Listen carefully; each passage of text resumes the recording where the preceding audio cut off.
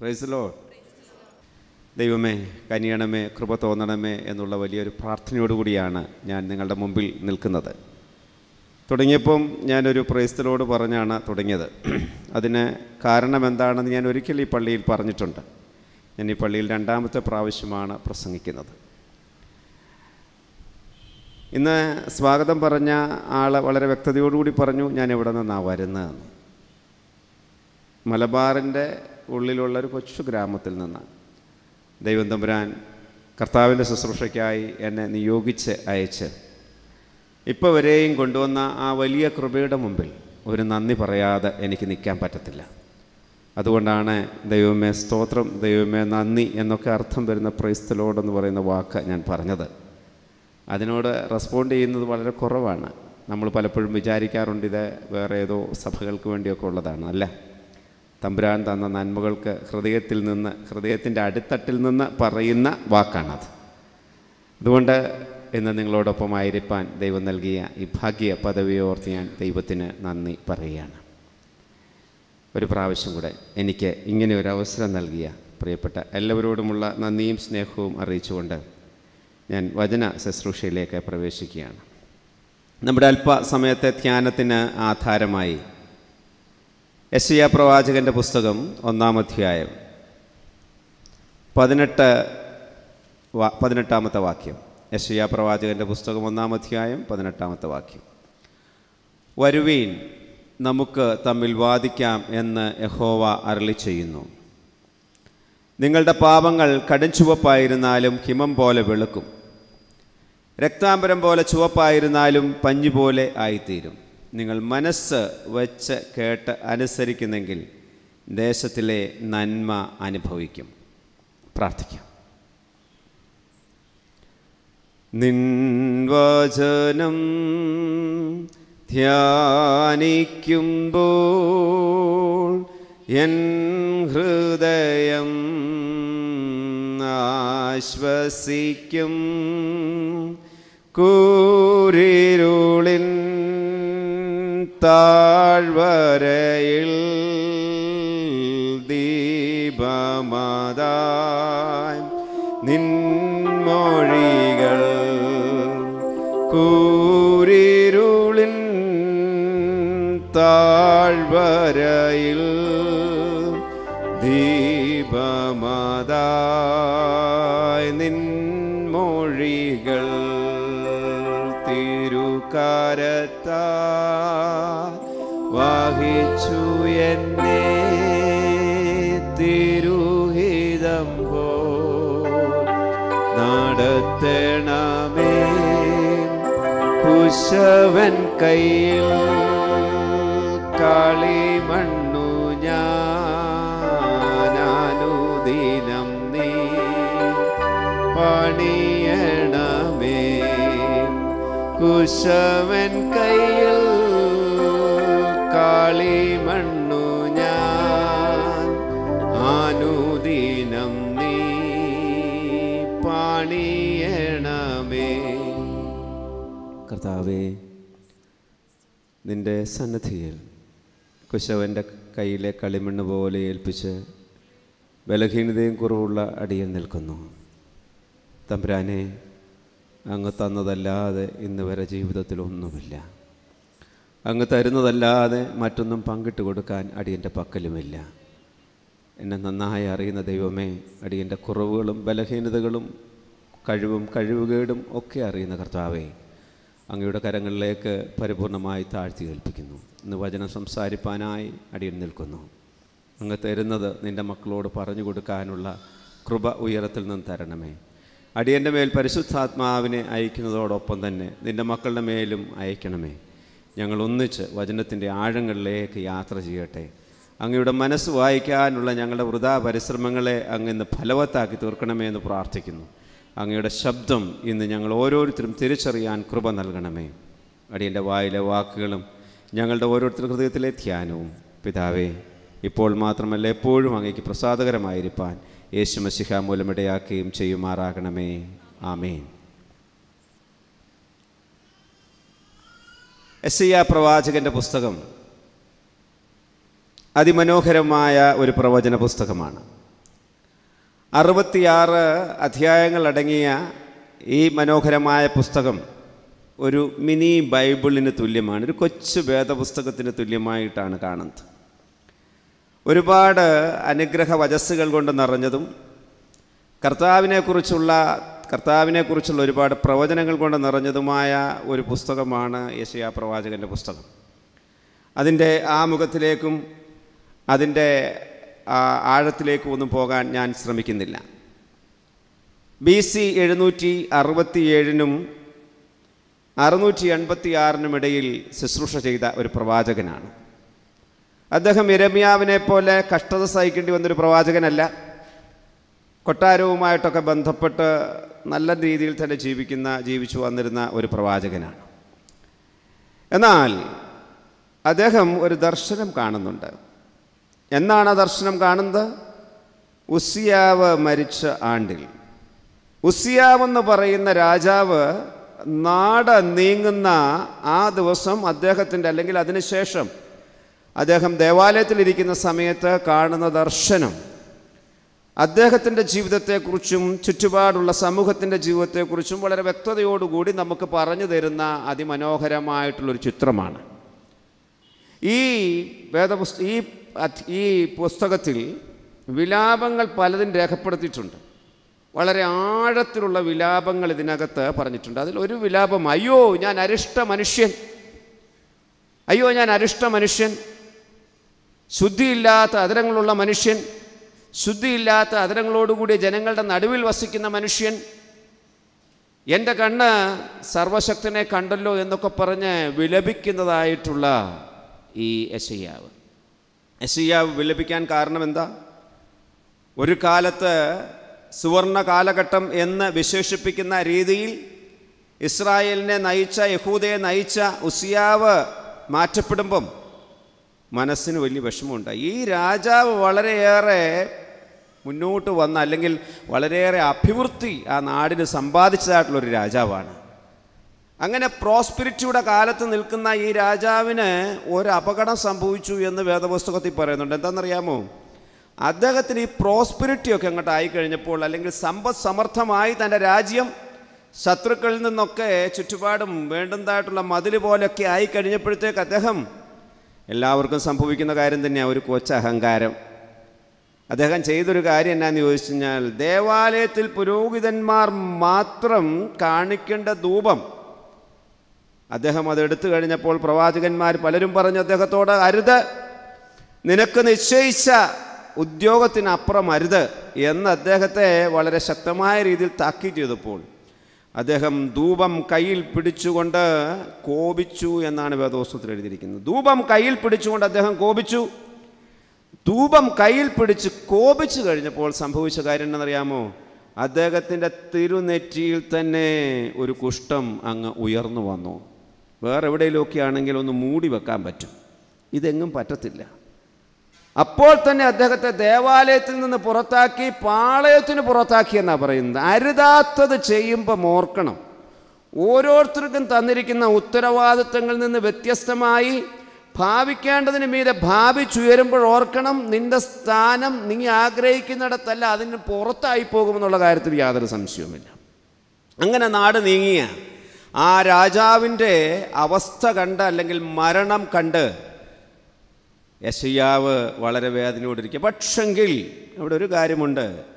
ഈ ഭൂമിയിൽ വയ്ക്കപ്പെട്ടിരിക്കുന്ന സിംഹാസനത്തിലിരുന്ന ഉസ്സിയാവ് നാട് നീങ്ങുമ്പോൾ ഉയർന്നും പൊങ്ങിയുമുള്ളൊരു സിംഹാസനത്തിലിരിക്കുന്ന ഒരു ദൈവമുണ്ട് എന്ന് യെശയ്യാവിനെ ഓർമ്മിപ്പിക്കുന്ന അതിമനോഹരമായിട്ടുള്ള ഒരു ദർശനമാണ് കൊടുത്തത്. ആ ദർശനത്തിൽ കൂടി യെശയ്യാവിനുണ്ടായ രൂപാന്തരത്തെക്കുറിച്ചൊന്നും വിശദമാക്കാൻ ഞാൻ ആഗ്രഹിക്കുന്നില്ല. അങ്ങനെ ആ ദർശനം കണ്ട യെശയ്യാവ് എഴുതിയതായ ഒരു പ്രവാചന പുസ്തകമാണ് ഈ യെശയ്യാ പ്രവാചകൻ്റെ പുസ്തകം എന്ന് പറയുന്നത്.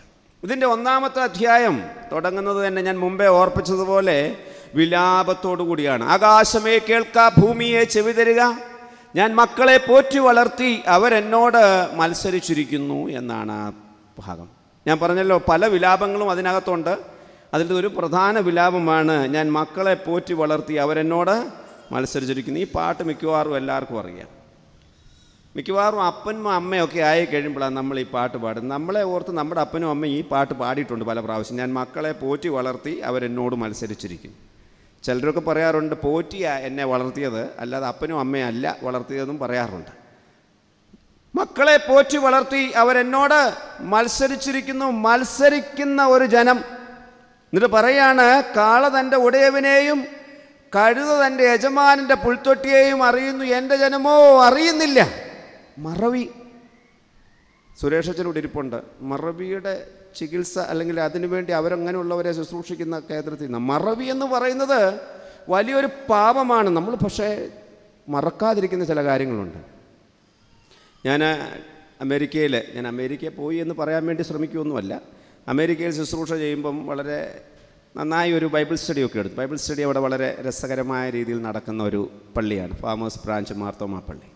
അവിടെ നല്ലതായിട്ട് ബൈബിൾ സ്റ്റഡിക്ക് ആളുകൾ വരും. എനിക്കിന്നത് കാണുമ്പം, ശുഷ്കിച്ച ഈ സദസ്സ് കാണുമ്പം സന്തോഷമേ ഉള്ളൂ. കാരണം എന്നാന്ന് ചോദിച്ചു കഴിഞ്ഞാൽ ഒരുക്കമുള്ളവരാണല്ലോ വന്നത്, അല്ലാത്തവർ അവിടെ ഇരിപ്പുണ്ടല്ലോ എന്നുള്ളൊരു സമാധാനമുണ്ട്. ഇത് കേൾക്കാൻ ആഗ്രഹമുള്ളവർ വന്നു എന്നുള്ളത് കൊണ്ട്. അവിടെയാണെങ്കിൽ ഒരു ബൈബിൾ സ്റ്റഡിക്ക് രാവിലെ 9:20 മുതൽ 10 മണി വരെയാണ്. ഏകദേശം 400-നും 600-നും ഇടയ്ക്ക് ആളുകൾ ആ ആരാധനാലയത്തിൽ ബൈബിൾ സ്റ്റഡിക്ക് വരും. അപ്പോൾ ബൈബിൾ സ്റ്റഡിയൊക്കെ കഴിഞ്ഞപ്പം ഒരാളെന്ന് പറഞ്ഞു വെച്ചാൽ നല്ല ബൈബിൾ സ്റ്റഡി ആയിരുന്നു. എനിക്ക് സന്തോഷമായി. കാരണം ഇല്ലാത്ത കോളർ ഞാനിവിടെ പൊക്കിയൊക്കെ വെച്ചു. അപ്പം ഞാൻ അന്ന് ക്ഷമിക്കുന്നതിനെക്കുറിച്ചൊക്കെയാണ് പറഞ്ഞു. അച്ചോ, ഞാൻ ക്ഷമിച്ചേക്കാം, പക്ഷേ ഒരു കാരണവശാലും മറക്കുന്ന പ്രശ്നമില്ല. ക്ഷമിക്കാം, പക്ഷെ എന്തോ ചെയ്യല, ഇടയ്ക്കിടയ്ക്കിടയ്ക്ക് ഞാൻ എന്തോ ചെയ്യും, അത് ഓർക്കും. അല്ലേ?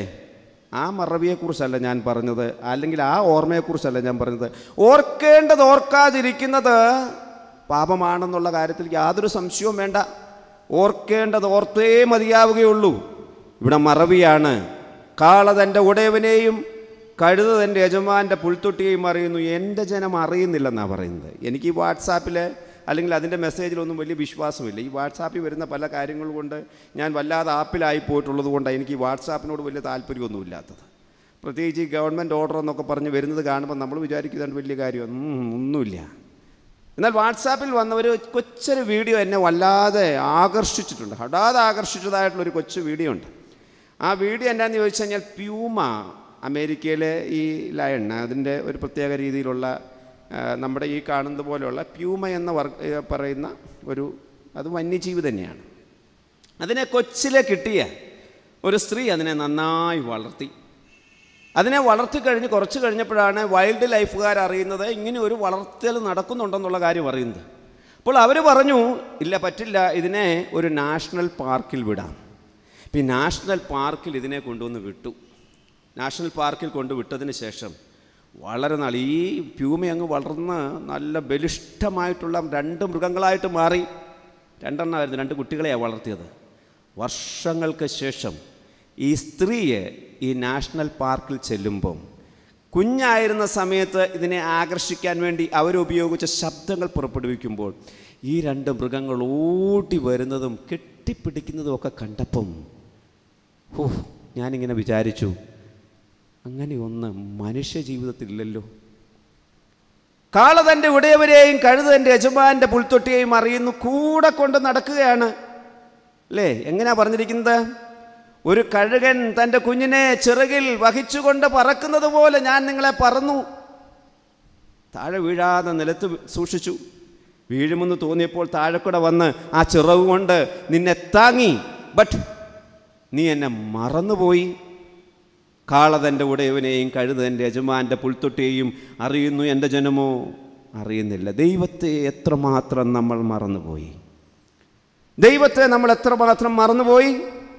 ഓരോരുത്തരും ചോദിക്കണം, എത്ര മറവിയാണ് നമുക്ക് ജീവിതത്തിലുള്ളത്. ഇവിടെ നിന്ന് കർത്താവിൻ്റെ കരച്ചില. അവന് വിളിച്ചു പറയുന്ന ആരോടാ? ആകാശമേ കേൾക്കുക, ഭൂമിയെ ചെവി തരിക. ഞാൻ മക്കളെ പോറ്റി വളർത്തി, അവരെന്നോട് മത്സരിച്ചിരിക്കുന്നു. ഇതെന്നെ ഈ ആകാശത്തെയും ഭൂമിയെയും വിളിക്കുന്നത്? വേറെ ആരും ഇല്ല എവിടെങ്ങും, അല്ലേ? ആകാശമേ കേൾക്കുക, ഭൂമിയെ ചെവി തരിക. കാരണം എന്നാണെന്നറിയാമോ? ആദിയിൽ ദൈവം ആകാശവും ഭൂമിയും സൃഷ്ടിച്ചു, അല്ലേ? ദൈവത്തിൻ്റെ സൃഷ്ടിയുടെ ആരംഭം മുതൽ അതിനെ കാണാനും സാക്ഷ്യം പറയാനും നിൽക്കുന്നത് ഭൂമിയും ആകാശവുമാണ്. ഏറ്റവും അവസാനം കൊണ്ടുവന്ന മനുഷ്യനെ സൃഷ്ടിച്ചത്. ഞാനൊരു പള്ളിയിലെ പിള്ളേരോട് ചോദിച്ചു, മക്കളെ എന്താടാ ഈ ഏറ്റവും അവസാനം മനുഷ്യനെ കൊണ്ട് സൃഷ്ടിച്ചത്? ഞാൻ വേറെ ഉത്തരവൊക്കെ ഉദ്ദേശിച്ചുകൊണ്ടാണ് ചോദിച്ചത്. അപ്പോൾ ഒരുത്തനെ ചാടി എഴുന്നേറ്റ് പറഞ്ഞു, അച്ഛാ അല്ലേ അവന്മാർ പറയും ഞാനാണ് ഇത് മുഴുവൻ സൃഷ്ടിച്ചതെന്ന്. അല്ലേ, ഏറ്റെടുക്കുന്നൊരു പരിപാടി നമുക്കുണ്ടല്ലോ എല്ലാത്തിനും. എട്ടുകാലി മമ്മൂഞ്ഞിൻ്റെ കൂട്ട് എല്ലാത്തിലും ഒരു കയറി ഒന്ന് തൂങ്ങിയില്ലെങ്കിൽ നമുക്കൊരു കാര്യവും ശരിയാവത്തില്ല. അല്ലേ, അപ്പം ഏറ്റെടുക്കാനുള്ള ഉത്തരവാദിത്വം അതങ്ങ് പറഞ്ഞു. അതുകൊണ്ട് ഈ കൊച്ചൻ പറയുമായിരുന്നു, എന്നോട് പറഞ്ഞു ഏറ്റവും അവസാനം ഞാൻ പറഞ്ഞു ഒരു ഗുണവുമില്ലാത്തൊരു സൃഷ്ടി ഇന്ന് ഈ ലോകത്ത് മനുഷ്യനേ ഉള്ളൂ. മനുഷ്യനില്ലായിരുന്നെങ്കിൽ ഈ വലിയ ഗതികേടുണ്ടോ?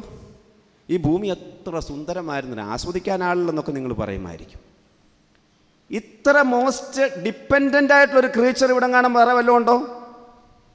അല്ലേ, നമ്മൾ ഈ പിള്ളേരെയൊക്കെ അല്ല ഈ ഒരു പട്ടിക്കുട്ടിയാണെങ്കിലും ഒരു പശുക്കുട്ടിയാണെങ്കിലും ഒക്കെ 2, 3, 4 മണിക്കൂർ കഴിയുമ്പോഴത്തേക്ക് അത് അതിൻ്റെ പണി നോക്കി പോകും. ഇതിപ്പോഴും നമ്മളിങ്ങനെ ബ്രോയിലറിനെ വളർത്തുന്ന പോലെ, ഞാനും 2 പേരെണ്ണത്തിനെ വളർത്തുന്നുണ്ട്, അതുകൊണ്ട് കൂട്ടിക്കൊണ്ടാണ് പറയുന്നത്. ബ്രോയിലറിനെ വളർത്തുന്ന പോലെ വളർത്തുകയാണ്, ഇങ്ങനെ വളർത്തിക്കൊണ്ടിരിക്കുകയാണ്. ഇങ്ങോട്ടും അനക്കാൻ വിടാതെ തീറ്റി കൊടുത്ത് ഉമ്മാരിങ്ങനെ ഇരുന്ന് ഇതടിക്കുക തടിക്കുക. ഇവിടെ തടിയുള്ള പിള്ളേരൊന്നും ഇല്ലാത്തതുകൊണ്ട് കാര്യം തടിക്കുക ഇങ്ങനെ പോയിക്കൊണ്ടിരിക്കുക. ഒരു കാര്യം നമ്മൾ മനസ്സിലാക്കണം, ദൈവത്തിൻ്റെ വലിയ വിലാപം, ആകാശമേ കേൾക്ക, ഭൂമിയെ ചെവി തരിക, ഞാൻ മക്കളെ പോറ്റി വളർത്തി അവരെന്നോട് മത്സരിക്കുന്നു. കർത്താവ് ആരോടാ ഈ ദൈവം പറയുന്നത് എന്താണെന്നറിയാമോ? മത്സരിക്കുന്ന ഒരു വലിയ ജനത സ്ഥിരമായി മത്സരിച്ചുകൊണ്ടിരിക്കുക. ദൈവത്തോടുള്ള മത്സരം നമ്മൾ എന്നാണോ അവസാനിപ്പിക്കുന്നത് ആർക്കും അറിയില്ല. മത്സരിച്ച് നമ്മൾ ഒരു വല്ലാത്ത ലെവലിലെത്തി. അത് കഴിഞ്ഞേച്ച് പറയുകയാണ്, മുഴുവൻ പറയാൻ എനിക്ക് സമയം കിട്ടുകയില്ലെന്ന് എനിക്കറിയാം. തലയും ഹൃദയവും മുഴുവൻ ദീനം പിടിച്ചവർ, തലയും ഹൃദയവും മുഴുവൻ ദീനം പിടിച്ചവർ. ഈ തലയും ഹൃദയവും മുഴുവൻ ദീനം പിടിച്ചെന്ന് പറഞ്ഞു കഴിഞ്ഞാൽ സ്ട്രോക്ക് വന്നെന്നുള്ള അർത്ഥത്തിലല്ല കേട്ടോ. ഇവിടെ നിന്നൊരു ഞരമ്പ് പൊട്ടിപ്പോയി എന്നുള്ളൊരു അർത്ഥത്തിലൊന്നും അല്ല അത് പറഞ്ഞിരിക്കുന്നത്. അല്ലെങ്കിൽ ഒരു കാർഡിയാക് പ്രശ്നം വന്നെന്നുള്ള അർത്ഥത്തിലല്ല പറഞ്ഞിരിക്കുന്നത്.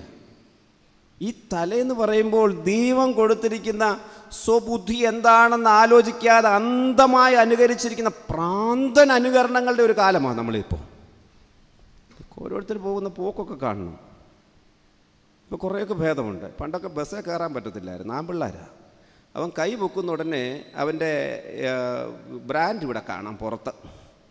ഇങ്ങനെ കൈ പൊക്കി ഇങ്ങനെ നിൽക്കുന്ന ഉടനെ കാണാതെ വിളിച്ചുകൊണ്ടായിരിക്കുന്നത്. ഇവനെ ഇതിൻ്റെ ബ്രാൻഡ് അംബാസഡറാക്കി വിട്ടതാണോ എന്ന് ഞാൻ പലപ്പോഴും ചിന്തിച്ചു പോയിട്ടുണ്ട്. പലപ്പോഴും അങ്ങനെ അന്ധമായ അനുകരണം. ഈ അമേരിക്കയിൽ പോയിട്ടുള്ള അച്ഛന്മാർക്കൊക്കെ അറിയാം അതാരാ ഇങ്ങനെയുള്ളതൊക്കെ അവിടെ ഇട്ടുകൊണ്ട് നടക്കുന്നത് എന്നുള്ളത് കൃത്യമായിട്ടറിയാം. അത് ഒന്ന് മനസ്സിലാക്കുന്നവർക്കൊക്കെ അറിയാം. അന്ധമായ അനുകരണം അല്ലേ. ഈ 1985 സൈന്യം എന്ന് പറഞ്ഞൊരു സിനിമ ഇറങ്ങിയിട്ടുണ്ട്.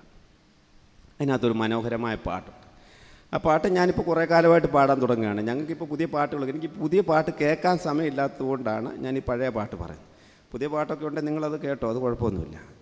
ബാഗി ജീൻസും ഷൂസും ഇട്ട് ബൈക്കിൽ ചെത്തി നടക്കാം, വലിയ കുഴപ്പമുള്ള കാര്യമൊന്നുമല്ല. അടുത്ത വരി 100cc ബൈക്കും അതിലൊരു പൂജാഭട്ടും വേണം. പിള്ളേരെ പോക്ക് കാണണം. ഞാൻ ഈ പാറ്റൂർ ഇടവകയിൽ ശുശ്രൂഷ ചെയ്തതാണ്, തിരുവനന്തപുരം പാറ്റൂർ. അപ്പോൾ ഈ പാറ്റൂർ ഇടവകയിൽ ഈ വളവുണ്ട്, ഒരു വളവ് തിരിഞ്ഞ് ഇങ്ങോട്ട് താഴോട്ട് ഇറങ്ങി വരുന്നിടത്താണ് പാറ്റൂർ ഇടവകയുടെ മെയിൻ എൻട്രൻസ്. അപ്പോൾ ഞാൻ അവിടുത്തെ യൂത്തന്മാരുമായിട്ടൊക്കെ നിൽക്കുമ്പം ഇപ്പോൾ ഈ 300cc അത്ര cc ആണെന്നും അറിയത്തില്ല, അതിങ്ങനെ നിലം തൊടാതെ പോകുന്നൊരു സാധനമുണ്ട്. അതിലൊരു ചെറുക്കനും പെണ്ണും കൂടാണ് പോകുന്നത്. ഇവളിങ്ങനെ ആട്ടാപ്പാട്ടെല്ലാം കെട്ടിപ്പിടിച്ചേക്കുക. അപ്പം ഞാൻ പറഞ്ഞത് ഈ പെണ്ണ് തെറിച്ച് പോവുകയല്ലേ.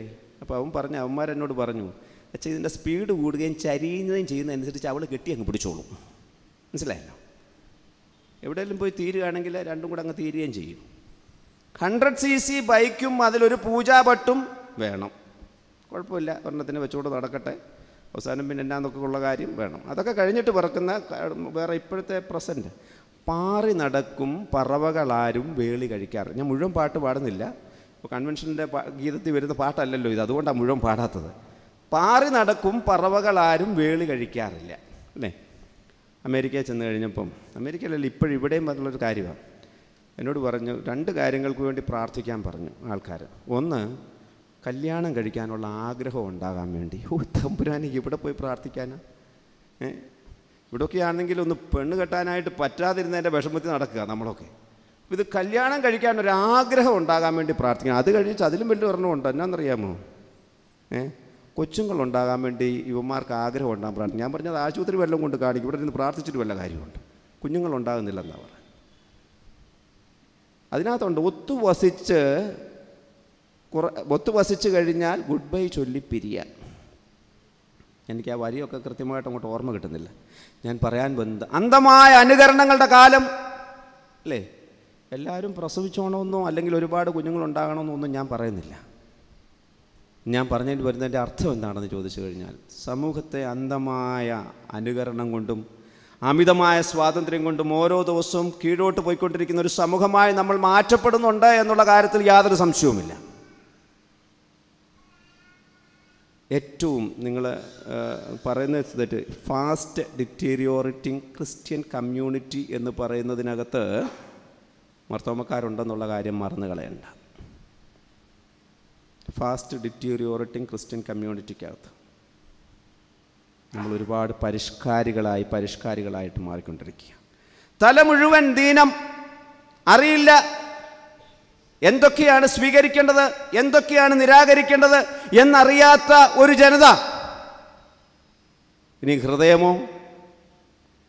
അടുത്ത് പറഞ്ഞിരിക്കുകയാണ്, ഹൃദയം മുഴുവൻ ഒരു ആർദ്രതയുടെ, മനസ്സലിവിൻ്റെ, കമ്പാഷൻ്റെ ഒരു ഇടമായിട്ട് ഹൃദയത്തെ സാധാരണഗതിയിൽ പറയുന്നത്.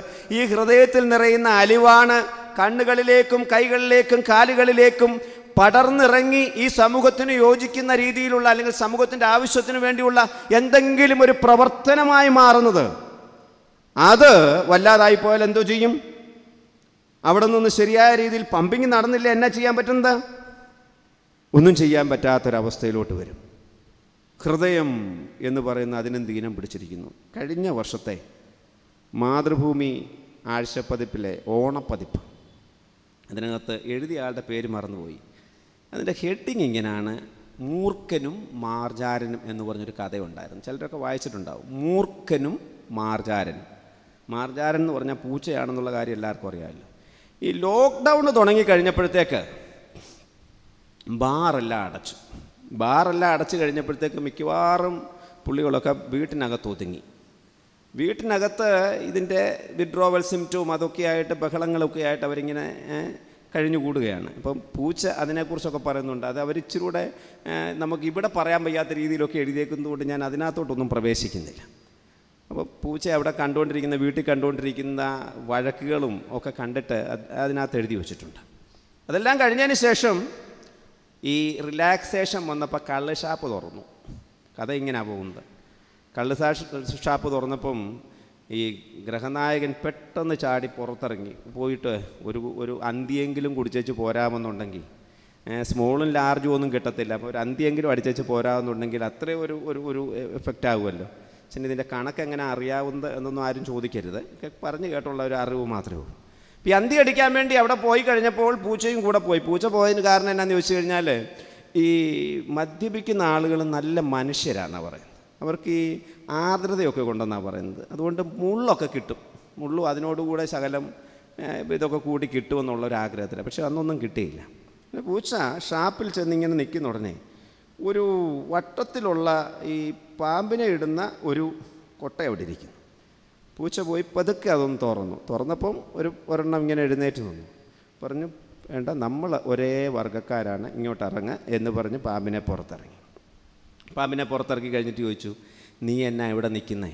സാധാരണ മൂർഖൻ പാമ്പിന് അവിടെ യാതൊരു സ്ഥാനമുള്ളതല്ലല്ലോ കള്ള് ഷാപ്പിൽ. പൂച്ചയ്ക്കാണെങ്കിൽ പിന്നെ ഒരു സ്ഥാനമുണ്ട്. അപ്പം മൂർഖൻ പാമ്പ് പറഞ്ഞു, തണ്ടാ ഇരിക്കുന്നവനെ കണ്ടോ എന്ന് ചോദിച്ചു. ആ, കണ്ടു. അവനെ 5000 രൂപ കൊടുത്ത് എന്നെ വാങ്ങിയതാണ്. 5000 രൂപ കൊടുത്ത് എന്നെ വാങ്ങിയതാണ്. ഈ 5000 രൂപ കൊടുത്ത് എന്നെ വാങ്ങി വീട്ടിൽ കൊണ്ടുപോയി. അവരുടെ വീട്ടിൽ കൊണ്ടുപോയിട്ട് ഒരു നല്ലൊരു കൊച്ചു കിടന്ന് ഉറങ്ങുന്നിടത്ത് കൊണ്ടുവന്ന് അവൻ തുറന്നു വിട്ടേച്ച് എന്നെ പ്രകോപിപ്പിക്കുകയാണ് ആ കൊച്ചിനെ കൊത്താൻ. ഞാൻ തീരുമാനിച്ച് അവളെ കൊത്തുകയല്ലെന്ന്. അപ്പം കുണം കെട്ടവനെ എന്ന് വിളിച്ചുകൊണ്ട് എന്നെ തിരിച്ചു കൊടുക്കാൻ വേണ്ടി കൊണ്ടുപോവുക. പിന്നെ അതിനകത്തില്ലാത്ത പാഠഭേദം പോലെ ഞാൻ പറയുക. അതുകൊണ്ട് മൂർഖൻ പാമ്പ് ഒരു കാര്യം തീരുമാനിച്ചു, ഇങ്ങനെയുള്ളവനെ കൊത്തുകയില്ല, കാരണം പാമ്പ് ചത്തുപോകും. അതുകൊണ്ട് ഇങ്ങനെയുള്ളവനെ കൊത്തിയാൽ പാമ്പ് ചത്തുപോകുമെന്ന് ഉറപ്പുള്ളത് കൊണ്ട് പുള്ളി അങ്ങനെ അങ്ങ് തീരുമാനിച്ചു. അതിറങ്ങി അതിൻ്റെ വഴിക്ക് പോയി. ഈ പൂച്ചയും വിചാരിച്ച് യുവമാരോടുള്ള ജീവിതം ആവശ്യമില്ല. ഹൃദയമില്ലാത്ത മനുഷ്യരുടെ എണ്ണം നാൾക്ക് നാൾ വർദ്ധിച്ചു കൊണ്ടിരിക്കുന്ന ഒരു ലോകത്താണ്, സമൂഹത്തിലാണ് നാം ജീവിക്കുന്നത്. അല്ല, എത്ര എണ്ണമാ.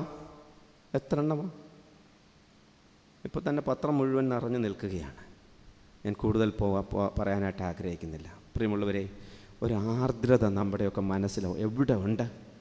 മറ്റുള്ളവൻ്റെ വേദന കാണുമ്പോൾ, മറ്റുള്ളവൻ്റെ ഒരു ദുരവസ്ഥ കാണുമ്പോൾ അതിനോടുള്ള നമ്മുടെ പ്രതികരണം എന്താണ്? ഇവിടെ പറയുകയാണ്, ഇവിടെ കൃത്യമായിട്ട് പറഞ്ഞിരിക്കുന്നു, ഹൃദയം മുഴുവൻ തല മുഴുവൻ രോഗം പിടിച്ച മനുഷ്യർ. ഇതൊന്നും നമ്മളെ ബാധിക്കുന്ന കാര്യമേ അല്ലെന്ന് എനിക്കറിയാം. ഞങ്ങളുടെ ഒരു അധ്യാപകനുണ്ടായിരുന്നു, പറയും, ആട്ടുകല്ലിനെ കാറ്റ് കൊണ്ടുപോലല്ലാതെ നമുക്കിതൊന്നും യേശുന്നൊരു പ്രശ്നമേ ഇല്ല. അദ്ദേഹം ഈ പുനലൂരുകാരൻ തന്നെയായിരുന്നു, ഞങ്ങളവിടെ പഠിപ്പിക്കാൻ വേണ്ടി വന്നതാണ്. അദ്ദേഹം പറഞ്ഞു കേട്ടിട്ടുണ്ട്, ആട്ടുകല്ലിനെ കാറ്റ് കൊണ്ടുപോലുള്ള ഇരിപ്പ്. നമ്മുടെ ജീവിതങ്ങളെ ഇതൊന്നും സ്പർശിക്കുന്നില്ല. ആർദ്രതയില്ലാത്ത നമ്മുടെ പെരുമാറ്റങ്ങളും അന്ധമായ നമ്മുടെ അനുകരണങ്ങളും ദൈവത്തിൽ നമ്മെ എത്രമാത്രം ദൂരെ നിർത്തുന്നു എന്ന് ഒന്ന് ചിന്തിക്കാൻ വേണ്ടി മാത്രം ഞാൻ പറഞ്ഞു പോവുകയാണ്. പിന്നെ അവിടെ ഉണ്ടായിക്കൊണ്ടിരിക്കുന്ന ഒരു പ്രശ്നം എന്നാണെന്നറിയാമോ? ഉണ്ടായിക്കൊണ്ടിരിക്കുന്ന പ്രശ്നം, ഈ ആരാധനയെന്ന് പറയുന്നതിനകത്ത് യാതൊരു ആത്മാവുമില്ലാത്ത ആരാധന. അതരവും ഹൃദയവും തമ്മിൽ ഒരുപാട് ദൂരമുണ്ട്. ദൈവം പോലും ഇപ്പോൾ ഭയപ്പെടുകയാണ്. ഇവന്മാരൊക്കെ പറയുന്നത് തള്ളാന്ന് തോന്നുന്നു. ദൈവത്തിന് ഭയമാണ്. മുഴുവൻ തള്ളിൻ്റെ ഒരു കാലമാണ്. എവിടെല്ലാം തള്ളാമോ അവിടെല്ലാം തള്ളുക. അതുകൊണ്ടിപ്പം ആരെയെങ്കിലും കുറിച്ചൊരു നല്ല വാക്ക് പറയുന്നതിന് മുമ്പ് 3 പ്രാവശ്യം പറയും, ഞാൻ തള്ളുകയല്ല, ഞാൻ സത്യമായിട്ടാണ് പറയുന്നത്. അല്ലെങ്കിൽ ഒരുത്തിനും ബോധ്യപ്പെടുകയല്ല. തള്ളി ഒരു പരുവമായിരിക്കുക. അതരവും ഹൃദയവും തമ്മിൽ ദൂരത്തിൽ നിൽക്കുന്നതായിട്ടുള്ള ഒരു മനുഷ്യൻ. നമ്മുടെ ഒരു ഈ CSI സഭയിലെ മാത്യൂസ് എന്ന് പറഞ്ഞൊരു അച്ഛനുണ്ട്. അദ്ദേഹം തിരുവനന്തപുരത്താണ് സെറ്റിലായിരിക്കുന്നത്. അദ്ദേഹം വളരെ വലിയ പ്രഗത്ഭനായ ഒരു കൺവെൻഷൻ പ്രസംഗകനാണ്. അപ്പോൾ അദ്ദേഹത്തിൻ്റെ പ്രസംഗത്തിൻ്റെ സ്പീഡെന്ന് പറഞ്ഞാൽ ഭയങ്കര സ്പീഡാണ്. ചുങ്കത്തറ മാർത്തോമ കൺവെൻഷൻ അദ്ദേഹം സംബന്ധിക്കാൻ വേണ്ടി അദ്ദേഹം വളരെ രസകരമായിട്ട് പറഞ്ഞു, മാർത്തോമക്കാരുടെ ആരാധന കേൾക്കുമ്പം സ്വർഗത്തിൽ നിന്നൊരു റെസ്പോൺസ് വരും. എന്നാണെന്നറിയാമോ? ദൈവമേ നീ പരിശുദ്ധനാകുന്നു എന്ന് പറയുമ്പം ദൈവം അവിടെ ചോദിക്കും, അതിന് നിനക്കെന്താടാ ഛേദം? വെറുതെ എന്ന് പറയല്ലേ. തോമസ് മാത്യുവിനൊക്കെ നല്ല ഇമ്പകരമായിട്ട് ദൈവമേ നീ പരിശുദ്ധെന്ന് പറയുമ്പം അതിനകത്ത് അത് കേട്ടേച്ച് വല്ലതും പറഞ്ഞാൽ ഈ ഹൃദയത്തിൽ നിന്നൊന്നും പറയുന്ന പ്രശ്നമേ ഉദിക്കുന്നില്ല. ദൈവമേ നീ പരിശുദ്ധനെന്ന് പറയുമ്പോൾ എന്തോ ഉദ്ദേശിച്ചുകൊണ്ടാണ് തിരിച്ചു മറുപടി പറയുന്നത്? കർത്താവേ ഞാൻ അശുദ്ധനാ, എനിക്ക് നിന്റെ സന്നിധി നിൽക്കാൻ യാതൊരു വിധത്തിലുള്ള അർഹതയുമില്ല. ബലവാനെ നീ പരിശുദ്ധൻ എന്ന് പറയുമ്പോൾ തേണ്ടതേ കാണാൻ പോലും വയ്യാത്ത എത്രയോ ചെറിയൊരു വൈറസ് അതിലെ കൂടെ പോയപ്പോഴത്തേക്ക് അടിഞ്ഞു പോയില്ലേ? മൊത്തം എണ്ണം അടിഞ്ഞു പോയില്ലേ? മരണമില്ലാത്തവനെ നീ പരിശുദ്ധൻ എന്ന് പറയുമ്പം നല്ല കുർളസിനിമയുടെ ഭാഷയിൽ പറയുകയാണെങ്കിൽ നല്ലൊരു ഉറച്ച മനി വന്നു കഴിഞ്ഞാൽ തീരാനുള്ളതേ ഉള്ളൂ. പിടിച്ചു നിൽക്കുക എല്ലാവരും. ഏത് മനുഷ്യനും ഉറച്ചു നിന്നാലും ഒരു ശ്വാസം അറിയാമല്ലോ. അതുകൊണ്ട് ദൈവമേ കരുണ തോന്നണമേ എന്ന് പറയാനുള്ള മനോഭാവമില്ലാതെ അതരം കൊണ്ടുള്ള ആരാധന നിർത്തിയ ആത്മാവിലും നമ്മുടെ ഹൃദയം കൊണ്ടുള്ള ആരാധനയുടെ കാലമാകണം ഇത് എന്ന് പറഞ്ഞ് ഈ ലിറ്റർജിയുടെ പ്രശ്നമല്ല ഞാൻ പറയുന്നത്. ലിറ്റർജി ഇത്ര മനോഹരമായിട്ടുള്ളത് ഇത് പറയുമ്പോൾ ഉള്ളിൽ തട്ടാൻ അതെന്താണെന്നൊന്ന് മനസ്സിലാക്കണം. 3 പ്രാവശ്യം കുറിയലായിസോൻ പറയും. കുർലായിസോൻ കുരുളയുടെ ഇസമാണെന്നുള്ള രീതിയിലാണ് ഈ പറഞ്ഞുകൊണ്ട് വരുന്നത്. വെച്ചങ്ങലക്കും കുറിയലായിസോൻ പറയുന്നത്. എന്താ ഈ കുറിയലായിസോൻ പറയുന്നത്? സത്യമായിട്ട് ഞാൻ കുറിയലായിസോൻ പറയുമ്പം എൻ്റെ മനസ്സിൽ കൂടെ 3 പേരുടെ മുഖമാണ് ഓർമ്മ വരുന്നത്. 3 പേരുടെ പേരെന്ന് പറഞ്ഞാൽ എൻ്റെ 2 പിള്ളേരെയും ഭാര്യയുടെയാണെന്ന് വിചാരിക്കേണ്ട. 3 പേരുടെ മുഖം എൻ്റെ മനസ്സിൽ വരും. ഒന്നെന്നാണെന്നറിയാമോ? ഒരു മനുഷ്യൻ അവിടെ നിന്നുകൊണ്ട് പറയുന്നുണ്ട്, ഒരുത്തരപ്പുറത്ത് നിന്ന് പറയുന്നുണ്ട്, ഞാൻ പതാരം കൊടുക്കുന്നുണ്ട്, പിന്നെ ഇപ്പുറത്ത് നിൽക്കുന്ന ഇവനെക്കാട്ടിൽ ഞാൻ ശ്രേഷ്ഠനായതുകൊണ്ട് നിന്നെ ഞാൻ സ്തുതിക്കുന്നു. അപ്പോൾ അവൻ പറയും, കർത്താവേ എന്നോട് കരുണ തോന്നണമേ. ഒരു നിമിഷം പോലും സ്വയനീതീകരണത്തിനോ സ്വയപുകഴ്ചയ്ക്കോ ഇടയായിത്തീരാൻ ദൈവമേ ഇടയാക്കരുതേ എന്നുള്ള പ്രാർത്ഥന. ഞാൻ തേവലക്കര വലിയ പള്ളിയിൽ ശുശ്രൂഷ ചെയ്തിട്ടുണ്ട്. ഞാൻ ശുശ്രൂഷ ചെയ്ത പള്ളികളിൽ ഏറ്റവും അനുഗ്രഹകരമായ ഉപവാസ പ്രാർത്ഥന നടന്നിട്ടുള്ളൊരു പള്ളിയാണ്. നിങ്ങൾ ഇരിക്കുന്നുണ്ടല്ലോ ഇത്രയും പേര്. 180-ലധികം ആളുകൾ എല്ലാ വെള്ളിയാഴ്ചയും അവിടെ ഉപവാസ പ്രാർത്ഥനയ്ക്ക് വരുമായിരുന്നു. അവർക്ക് ആവശ്യമുള്ളവരായോണ്ടാ ചോദിച്ചു, ഞങ്ങൾക്ക് എന്നാ ആവശ്യം? ഞങ്ങളുടെയിലൊക്കെ ഫിക്സഡ് കിടപ്പ് കിടക്കുന്നുണ്ട്, ഞങ്ങൾക്കിനിയിപ്പോൾ അവർ എന്ത് നിങ്ങൾ പറഞ്ഞാലും ആവശ്യമുള്ളവരുടെ ഒരു 200-ലധികം പേർക്ക് വേണ്ടി ഞങ്ങൾ ഓരോ വെള്ളിയാഴ്ചയും ഇരുന്ന് പ്രാർത്ഥിക്കുമായിരുന്നു. 200-ലധികം പേർക്ക് വേണ്ടിയെങ്കിലും പ്രാർത്ഥിക്കുമായിരുന്നു. അപ്പം അറിയാതെ കണ്ണിൽ കൂടെ കണ്ണുനീര് വരും, അറിയാതെ കണ്ണിൽ കൂടെ കണ്ണുനീര് വരും. സാധാരണ ഒന്ന് കരഞ്ഞ് കാണിക്കാമെന്നുണ്ടെങ്കിൽ ആരാ ഉരുകാത്തത്? ഞാൻ അവിടെ ഇരുന്നുകൊണ്ട് പ്രാർത്ഥിക്കാറുണ്ട്, കർത്താവേ, ആത്മാർത്ഥതയില്ലാത്ത ഒരു തുള്ളി കണ്ണുനീര് എൻ്റെ കണ്ണിൽ കൂടെ വരാനിട വരരുത്. ആത്മാർത്ഥതയില്ലാത്ത ഒരു കണ്ണുനീര് എൻ്റെ ഉള്ളിൽ കൂടെ കണ്ണിൽ കൂടെ വരാനിട വരരുത്. ആത്മാർത്ഥതയില്ലാത്ത ഒരു സ്തോത്രം എൻ്റെ വായിൽ നിന്ന് വരരുത്. ആത്മാർത്ഥതയില്ലാത്തൊരു പ്രൈസ് ദി ലോർഡ് എൻ്റെ വായിൽ നിന്ന് വരരുത്. ആത്മാർത്ഥതയില്ലാത്തൊരു ഹല്ലേലൂയ എൻ്റെ വായിൽ നിന്ന് വരരുത്. ഇതൊരു പതിവല്ല, ഇതൊരു ചടങ്ങല്ല, ഇതൊരു ഹൃദയത്തിൻ്റെ ഒരു പകർച്ചയാണെന്നുള്ളൊരു ബോധം നമ്മുടെ എല്ലാവരുടെയും മനസ്സിലുണ്ടാവണം. വെറുതെ പറയരുത്. അതുകൊണ്ട് എപ്പോഴും നമ്മൾ ഓർക്കേണ്ടതായിട്ടുള്ളൊരു പ്രധാനപ്പെട്ട കാര്യം എന്താണെന്ന് ചോദിച്ചു കഴിഞ്ഞാൽ, സ്വയനീതീകരണത്തിനോ സ്വയപുകഴ്ചയ്ക്കോ ദൈവമേ എൻ്റെ ഒരു പ്രവർത്തനവും കാരണമായി തീരരുതേ എന്ന് ആത്മാർത്ഥമായി പ്രാർത്ഥിക്കണം.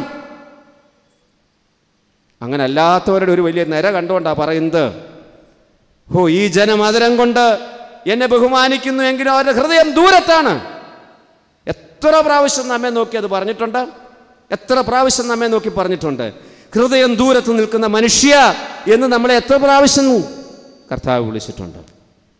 ദൈവമേ, നിർമ്മലമായ ഒരു ഹൃദയമേ എന്നിൽ സൃഷ്ടിക്കണമേ, സ്ഥിരമായുള്ളൊരു ആത്മാവിനെ എൻ്റെ ഉള്ളിൽ പുതുക്കണമേ. തുയാബാ ശുശ്രൂഷയിലെ ആരംഭത്തിൽ ഇത് പറയുമ്പം ഞാൻ വല്ലാതെ കിടുങ്ങിപ്പോകാറുണ്ട്, നടുങ്ങിപ്പോകാറുണ്ട്.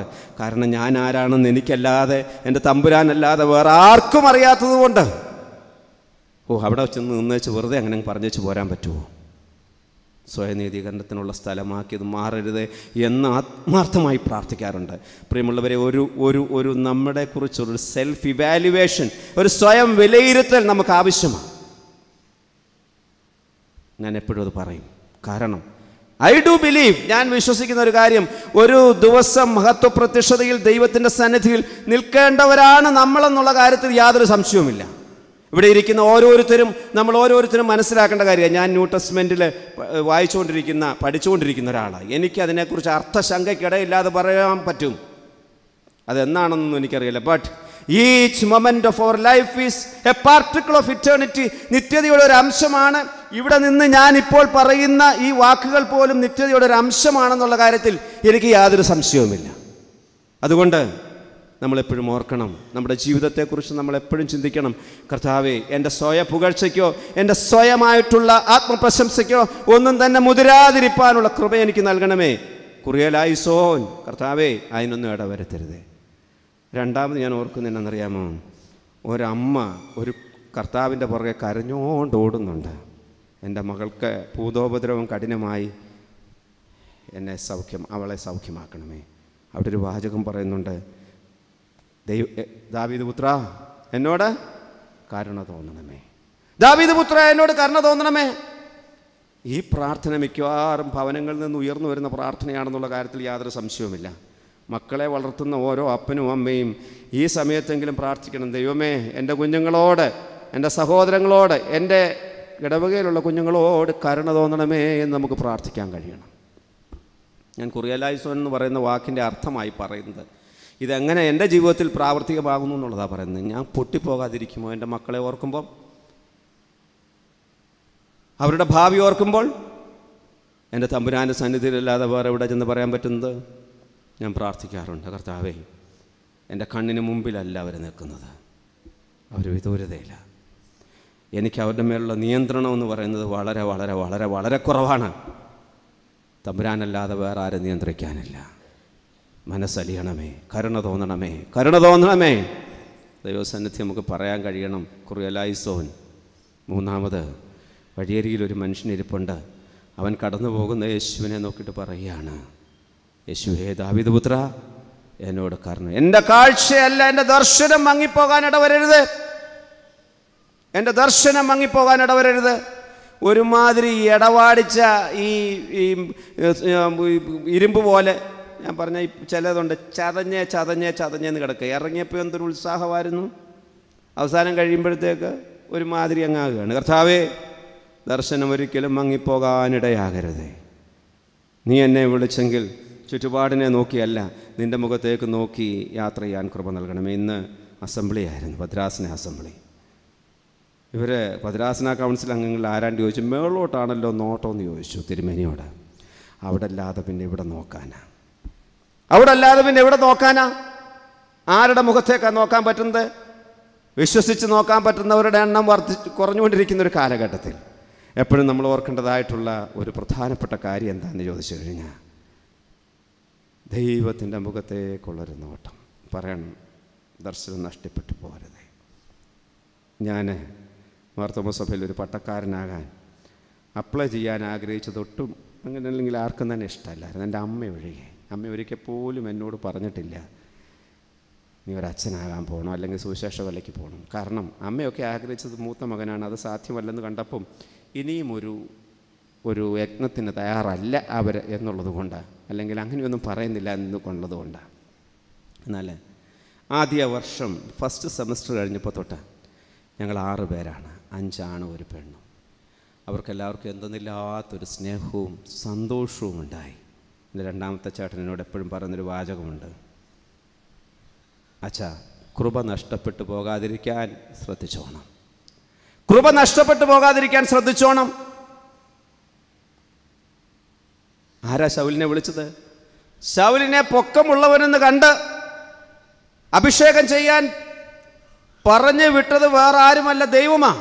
പക്ഷേ ദൈവത്തിൻ്റെ കൃപ അവരിൽ നിന്ന് എടുത്ത് മാറ്റപ്പെട്ടു എന്നാണ് പറയുന്നത്. പ്രിയമുള്ളവരെ, ദൈവത്തിൻ്റെ കൃപ മാറ്റപ്പെട്ട് കഴിഞ്ഞാൽ, നഷ്ടപ്പെട്ട് കഴിഞ്ഞാൽ പിന്നെ എന്താ ചെയ്യാൻ പറ്റുക? ഒന്നും ചെയ്യാൻ പറ്റത്തില്ല. അങ്ങനെയുള്ള ഒരു ജനം, അതുകൊണ്ട് തന്നെ സമൂഹം മുഴുവൻ കറപ്റ്റഡാണ്. ദേവാലയത്തിൽ പോയി ധൂപം കാണിക്കുന്നവരോട് പറയുക, നിൻ്റെ ധൂപം ഞാൻ മടുത്തു, നിൻ്റെ മുട്ടാടുകളുടെ മേധസ്സും ഹോമയാഗവും ഒക്കെ എനിക്ക് വെറുപ്പായി. അത്ര തമ്പുരാൻ ഒരു വെറുപ്പിൻ്റെ ഒരവസ്ഥയിലേക്ക്. ഹൃദയമില്ലാത്ത ആരാധനയല്ല. ഇവിടെ നിന്ന് ചൊല്ലുന്നവരും ഇവിടെ ഇരുന്ന് പ്രതിവാക്യം പറയുന്നവരും ഒരുപോലെ ഓർക്കേണ്ടതായിട്ടുള്ളൊരു കാര്യം, ഇത് ദൈവം തമ്പുരാനോടുള്ള ഒരു സംസാരമാണ്. ഇത് ദൈവം തമ്പുരാനോടുള്ള ഒരു സംസാരമാണ്. ഇത്രയും കുഴപ്പങ്ങളൊക്കെ ഉണ്ട്, ഇത്രയും കുഴപ്പങ്ങളെല്ലാം നമുക്കിതിനകത്ത് കാണാം. എന്നാൽ അടുത്തൊരൊറ്റ വാക്കുകൊണ്ട് ഇത് മുഴുവൻ ട്രാൻസ്ഫോം ചെയ്യുക. അതാണ് നമ്മൾ വായിച്ച കുറുവാക്യം എന്ന് പറയുന്നത്. വരുവീൻ, ഒറ്റ വിളിയാണ്. ആരെയാണ് വിളിക്കുന്നത്? ഗുണമുള്ളതിനെയാണോ വിളിക്കുന്നത്? നമ്മൾ ആരെയാണ് വിളിക്കുന്നത്? നമ്മളെപ്പോഴും ഗുണമുള്ളവനെ അല്ലാതെ ഒരുത്തനെ പോലും വിളിക്കുകയില്ല. പക്ഷെങ്കിൽ ഹൃദയമില്ലാത്ത ആരാധന നടത്തുന്നവനും ഹൃദയമില്ലാത്ത പ്രവർത്തികൾ ചെയ്യുന്നവനും അന്ധമായി അനുകരിക്കുന്നവനും മറന്നു പോകുന്നവനും ഇങ്ങനെ ഉള്ളവനെ നോക്കിയിട്ട് വിളിക്കുന്ന വിളിയാണ് വരുവീൻ എന്നുള്ള വിളി. ഞാൻ ആ വാക്കിനോട് ചേർത്ത്, വരുവീൻ എന്ന് പറയുന്ന കം എന്ന് പറയുന്ന വാക്കിനോട് ചേർത്ത് 4 ചിന്തകൾ നിങ്ങൾ അനുവദിച്ചിരിക്കുന്ന സമയത്തിനുള്ളിൽ പറഞ്ഞ് അവസാനിപ്പിക്കാം. കം. ഒന്നാമത് എനിക്ക് പറയാനുള്ളത്, this is N invitation to the grace of God, or it is A response of God's grace to the people around him. 2 രീതിയിൽ അതിനെ പറയാം. ഒന്ന്, ഇതൊരു ഇൻവിറ്റേഷൻ ടു ദ ഗ്രേസ്, കൃപയിലേക്കുള്ളൊരു ക്ഷണം, അല്ലെങ്കിൽ കൃപയുള്ള ദൈവത്തിൻ്റെ വലിയ മനസ്സിൻ്റെ കാഴ്ചയായത്. കൃപയുള്ള ദൈവത്തിൻ്റെ വലിയ മനസ്സിൻ്റെ കാഴ്ച. ഈ കൃപ എന്ന് പറയുന്ന വാക്ക് വളരെയേറെ പ്രസക്തമായൊരു വാക്കാണ്. ചിലരൊക്കെ പറയും കൃപ കൃപ കൃപ കൃപ കൃപ. പക്ഷേ ഇത്രയും അപകടം പിടിച്ചൊരു വാക്ക് വേറെ ഉണ്ടോ എന്ന് എനിക്ക് സംശയമാണ്. വേദപുസ്തകത്തിൽ എഴുതിയിരിക്കുന്ന ഒരു അപകടം പിടിച്ച വാക്ക്, പ്രത്യേകിച്ച് പുതിയ നിയമവുമായിട്ട് ബന്ധപ്പെടുത്തി പറയുമ്പം, ഇപ്പം ആ അർത്ഥത്തിലല്ല ഇവിടെ വരാൻ പോകുന്നത്. ഇവിടെ കൃപയെന്ന് പറയുന്നത് ദൈവം യാതൊരു യോഗ്യതയില്ലാത്തവനെ വിളിക്കുന്നു എന്നുള്ളതാണ് അതിൻ്റെ ഒരു വലിയ കാര്യം. ഞാൻ പലപ്പോഴും മനസ്സിൽ വിചാരിച്ചിട്ടുണ്ട്, ഞാൻ എന്തുകൊണ്ടാണ് ഇങ്ങനെ നിന്നു പോകുന്നതെന്ന് ഞാൻ ചിന്തിച്ചിട്ടുണ്ട്. ഞാൻ പലപ്പോഴും ചിന്തിച്ചിട്ടുണ്ട്, എന്തുകൊണ്ടാണ് ദൈവമേ ഞാനിങ്ങനെ നിന്നു പോകുന്നത്? വേറെ ഒന്നും അതിന് മറുപടി പറയാനില്ല. It's because of God's grace alone. ദൈവത്തിൻ്റെ കൃപയല്ലാതെ മറ്റൊന്നുമല്ല അതിന് അടിസ്ഥാനമായി നിൽക്കുന്നത്. അല്ലെ എടുത്ത് കളയാൻ പറ്റുന്ന എന്തെല്ലാം കാര്യങ്ങളാണ് എൻ്റെ കയ്യിലിരിക്കുന്നത്. കൊള്ളരുതാത്തവരെ മാത്രം ചേർത്ത് നിൽക്കാൻ ആഗ്രഹിക്കുന്ന ഒരാളാണ്.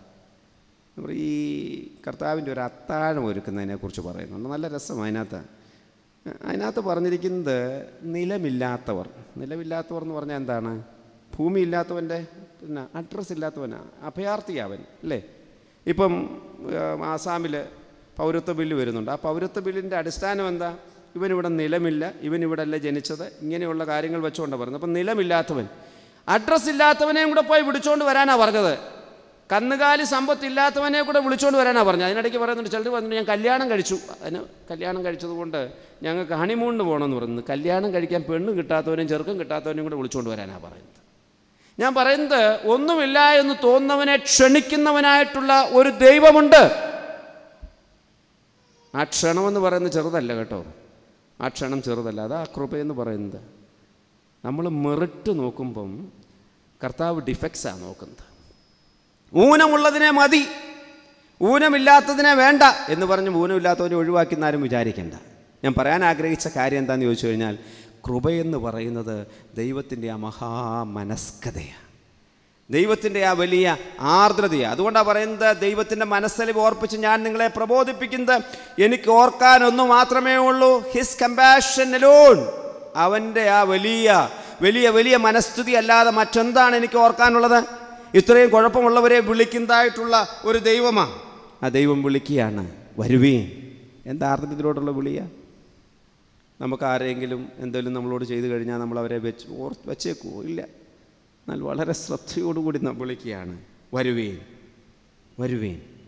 ഗ്രേസ് എന്ന് പറഞ്ഞു കഴിഞ്ഞാൽ അത്ര ആഴത്തിലുള്ളൊരു കാര്യം. എന്നാൽ പുതിയ നിയമത്തിലേക്ക് വരുമ്പോൾ നമ്മളൊന്ന് റീതിങ്ക് ചെയ്ത് പോകുന്നതും കൂടെ നല്ലതാണ്. ഇതൂടെ പറഞ്ഞ് ഞാനങ്ങ് പോകാം. പുതിയ നിയമം ഒരിക്കലും നമ്മൾ ഈ ഗ്രേസിനെ ഒരു അനുഗ്രഹമായ രീതിയിലാണ് സാധാരണ കാണുന്നത്. പുതിയ നിയമത്തിൽ ഒരിക്കലും ഈ കൃപ, അനുഗ്രഹം എന്ന് പറയുന്നൊരു വാക്ക് വളരെ വളരെ വളരെ വളരെ കുറച്ച് മാത്രമേ ഉള്ളൂ. ഭാഗ്യവർണ്ണനകൾ തുടങ്ങുന്നത് ആത്മാവിൽ ദരിദ്രരായവർ ഭാഗ്യവാന്മാർ.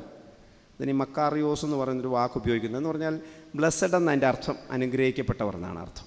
പക്ഷേ നിങ്ങളൊന്ന് ആലോചിച്ച് നോക്കണം, നമ്മൾ ആത്മനിറവുള്ളവൻ ഭാഗ്യവാൻ എന്നാണ് കാണുന്നത്.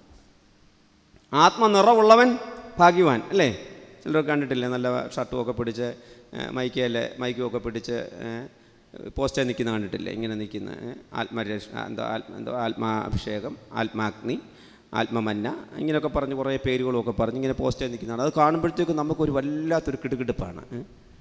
ഒരിക്കലും ഒരാൾ എന്നോട് പറഞ്ഞു വെച്ചാൽ, ഞാൻ അവിടെ ആരാധനയ്ക്ക് പോയപ്പം വല്ലാത്തൊരു കിടുകിടുപ്പ്, പരിശുദ്ധാത്മാവ്. ഞാൻ പറഞ്ഞു, അങ്ങനെയാണെങ്കിൽ ഹിമാലയത്തിൽ ഇവിടെയൊക്കെ നിൽക്കുന്ന പിള്ളേർക്കൊക്കെ എപ്പോഴും ഇങ്ങനെ കയറിക്കൊണ്ടിരിക്കുകയാണ്. ഇതൊക്കെയാണ് നമ്മുടെ ചിന്ത. ആത്മനിറവുള്ളവനാണ് അനുഗ്രഹീതനാണ് നമ്മുടെ ഒരു പതിവ്, പക്ഷേ നമ്മുടെ ഒരു ചിന്ത. എന്നാൽ ഇവിടെ പറയാണ്, ആത്മാവിൽ ദരിദ്രരായവർ, കരയുന്നവർ നല്ല മിടുക്കരാണ്, ദുഃഖിക്കുന്നവർ ഭാഗ്യവാന്മാരെന്ന് പറഞ്ഞാൽ നിങ്ങൾ എന്നെ ഓടിക്കും. ഇപ്പം നമ്മൾ കാണുന്നതിൽ നിന്നൊക്കെ നേരെ റിവേഴ്സാണ് വേദപുസ്തകം അല്ലെങ്കിൽ പുതിയ നിയമം പറയുന്നത്. അപ്പം കൃപയെന്ന് പറയുന്നതിനപ്പുറമായിട്ട്, കൃപയെന്ന് പറയുന്നതിൻ്റെ അർത്ഥമെന്ന് പറയുന്നത് നമ്മളൊന്ന് റീതിങ്ക് ചെയ്യേണ്ട സമയമാണ്. കൃപ ലഭിച്ചവളെ നിനക്ക് വന്ദനം. ഒറ്റ സ്ത്രീകളെ ആ വന്ദനം ഇറക്കി എപ്പോൾ വിടുമെന്ന് നോക്കിയാൽ മതി. എന്താ, ഞാൻ കർത്താവിൻ്റെ ദാസി, നിൻ്റെ വാക്കുപോലെ എനിക്ക് ഭാവിക്കട്ടെ. ഇതേ ഈ കൃപയെന്ന് പറയുന്നത് വലിയൊരു ഒരു അനുഭവമാണ്. ഞാൻ പാറ്റൂർ പള്ളിയിൽ ശുശ്രൂഷ ചെയ്യുമ്പം അവിടെ സേവ്യാസംഘക്കാരോട് അവർ സേവ്യാസംഘത്തിൽ മീറ്റിങ്ങിൽ ചോദിച്ചു, കൃപ വേണോ സൗഖ്യം വേണോ എന്ന് ചോദിച്ചു. കൃപ വേണോ സൗഖ്യം വേണോ? എന്തോ പറയും? അവരും മിടുക്കരാ. അവർ പറഞ്ഞെന്നറിയാമോ? രണ്ടും വേണമെന്ന് പറഞ്ഞു. കുഴപ്പമില്ലല്ലോ, രണ്ടും വേണം. നിങ്ങളത് തന്നെയാണ് പറയാൻ ഉദ്ദേശിച്ചതെന്ന് എനിക്ക് പിടി കിട്ടി. കൃപ വേണോ സൗഖ്യം വേണോ? എന്നാൽ ഞാൻ ബലഹീനനാകുമ്പം എന്നെ അങ്ങോട്ട് കയ്യിലെടുത്ത് ചേർത്ത് പിടിച്ചതിന് ശേഷം എൻ്റെ ചെവി പറയും, എൻ്റെ കൃപ നിനക്ക് മതി, എൻ്റെ ശക്തി. അറിയാവുന്നവരല്ല, വാക്യമെങ്കിലും ഒന്ന് പറയും, ഉറങ്ങാതിരിക്കാൻ വേണ്ടിയാണ്. ബലഹീനതയിൽ തികഞ്ഞു വരും. കൃപയേറും കർത്താവിലൻ വിശ്വാസം, അതിനാൽ ഹൃദയന്തു നല്ല ശ്വാസം. ദുരിതങ്ങൾ നിറയുമി ഭൂവാസം, വിശ്വാസം കൃപയാൽ മനോഹരമായി കൃപ കൃപയൊന്നൻ ആശ്രയമായി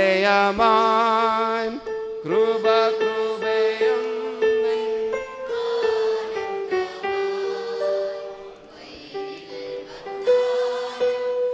എതിരുയർന്നാലും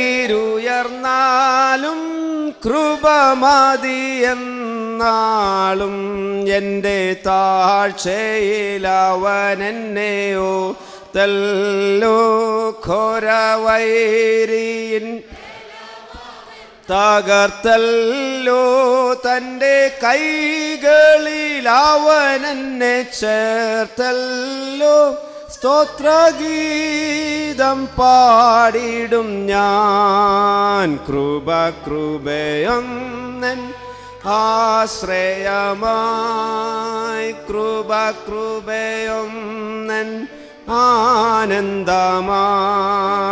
വൈരികൾ വന്നാലും എതിരുയർന്നാലും കൃപ മതിയെന്നാളും ജീവിതത്തിൻ്റെ വേദനകളെയും പ്രയാസങ്ങളെയും ഡെക്കറേറ്റ് ചെയ്യുന്നത്, അതിനെ സുന്ദരമാക്കുന്നത് ദൈവത്തിൻ്റെ കൃപയുടെ കൊച്ചു കൊച്ചു പുഷ്പങ്ങൾ ചേർത്ത് വെച്ചുകൊണ്ടാണ്. അതുകൊണ്ട് ഞാൻ മുമ്പേ പറഞ്ഞു, ദൈവത്തിൻ്റെ ആ മഹാമനസ്കതയാണ് കൃപ എന്നിരിക്കുമ്പോൾ തന്നെ എൻ്റെ ദൈവം എന്നെ മാറോട് ചേർത്ത് പിടിക്കുന്ന, എൻ്റെ വേദനയിൽ, എൻ്റെ ദുരിതത്തിൽ, എൻ്റെ പ്രശ്നങ്ങളിൽ എന്നെ മാറോട് ചേർത്ത് പിടിക്കുന്ന ഒരു ദൈവത്തിൻ്റെ സാന്നിധ്യമാണ് വാസ്തവമായും കൃപ. ഇന്ന് ഈ പ്രസംഗം ശ്രദ്ധിക്കുന്ന, ഈ ധ്യാനത്തിൽ ഇരിക്കുന്ന എല്ലാവരോടും എനിക്ക് പറയാനുള്ളത്, എല്ലാ ജീവിതത്തിൻ്റെ പ്രശ്നങ്ങളും മാറിപ്പോകുമെന്ന് ആരും വിചാരിക്കരുത് കേട്ടോ.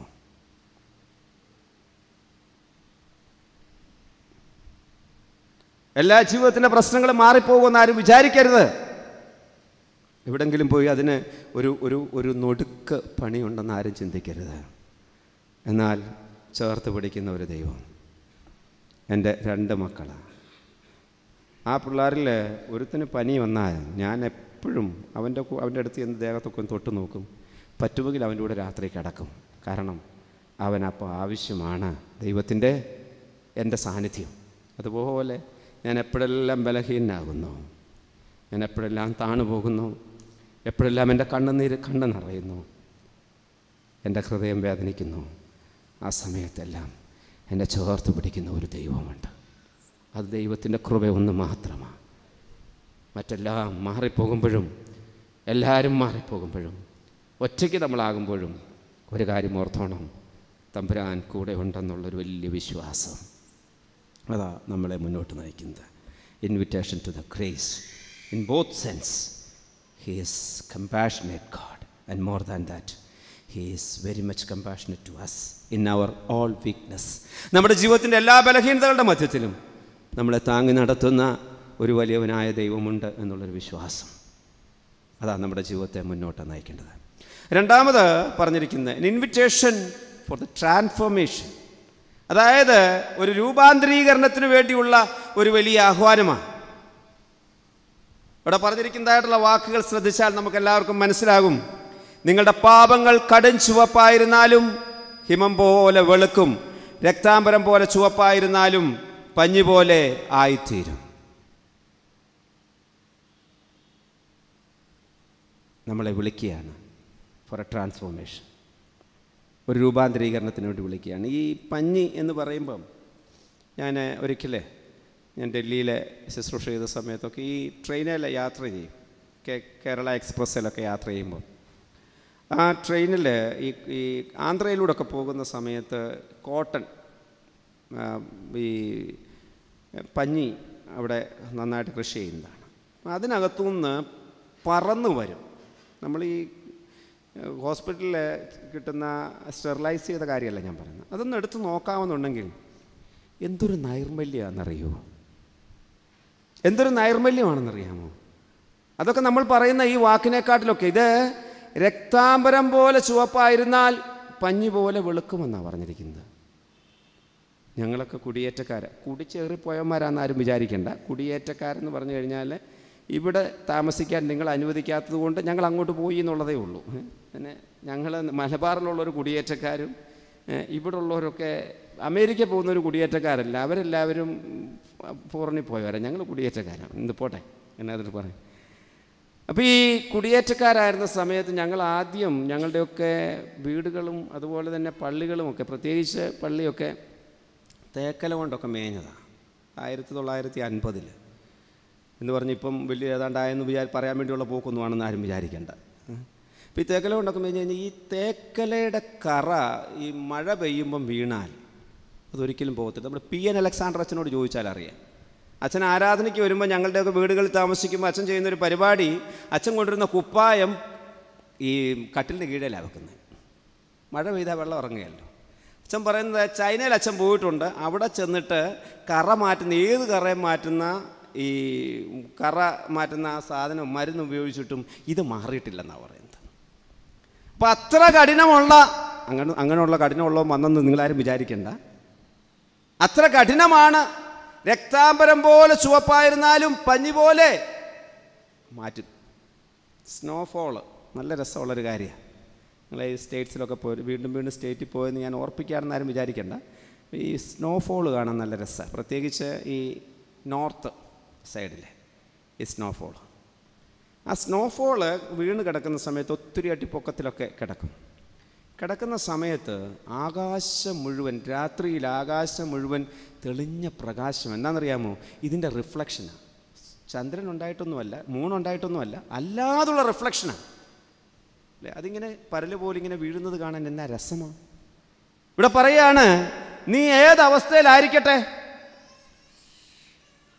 എല്ലാവരും നിന്നെ മാറ്റി നിർത്തട്ടെ, പക്ഷെ ഒരു കാര്യത്തിന് വേണ്ടി നിന്നെ ഞാൻ വിളിക്കുക. എന്നറിയാമോ? You need A transformation in your life. നിൻ്റെ ജീവിതത്തിൽ നിനക്ക് ഒരു ട്രാൻസ്ഫോർമേഷൻ, രൂപാന്തരം ആവശ്യമാണ്. നിനക്ക് രൂപാന്തരം ആവശ്യമാണെന്ന് പറയുമ്പോൾ നിങ്ങൾ എൻ്റെ കയ്യെ ശ്രദ്ധിച്ചറിയാം. 3 പേരിൽ എന്നെ ചൂണ്ടുന്നുണ്ട്. എന്നോട് പറയാണ്, നിനക്ക് ആവശ്യമാടാ, നിനക്ക് ആവശ്യമായത്. നമുക്കല്ലാതെ നമ്മളെ മറ്റാർക്കും കാണാൻ കഴിയത്തില്ല. നമുക്കല്ലാതെ നമ്മളെ മറ്റാർക്കും കാണാൻ കഴിയത്തില്ല, നമ്മുടെ ദൈവത്തിനുമല്ലാതെ.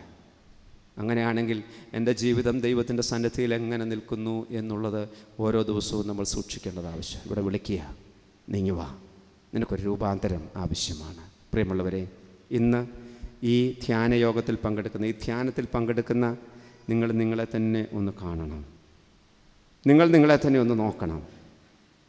സാധാരണ എല്ലാവരും പറയുന്നത് പോലെ നമ്മുടെ ഭാഗ്യമായിട്ടുള്ള കണ്ണുകൾ അടച്ച് ആന്തരികമായി ദൈവസന്നിധിയിൽ ഇരുന്നുകൊണ്ട് ഞാൻ ആരാണ്, ഞാൻ എന്താണ് എന്ന് എന്നെ തന്നെ ഒന്ന് സ്വയശോധന ചെയ്യാൻ കഴിയുമ്പോൾ മാത്രമേ നമുക്കും ദൈവവുമായിട്ടുള്ള ഒരു ബന്ധവും ഉടമ്പടിയും സാധ്യമായി തീരത്തുള്ളൂ.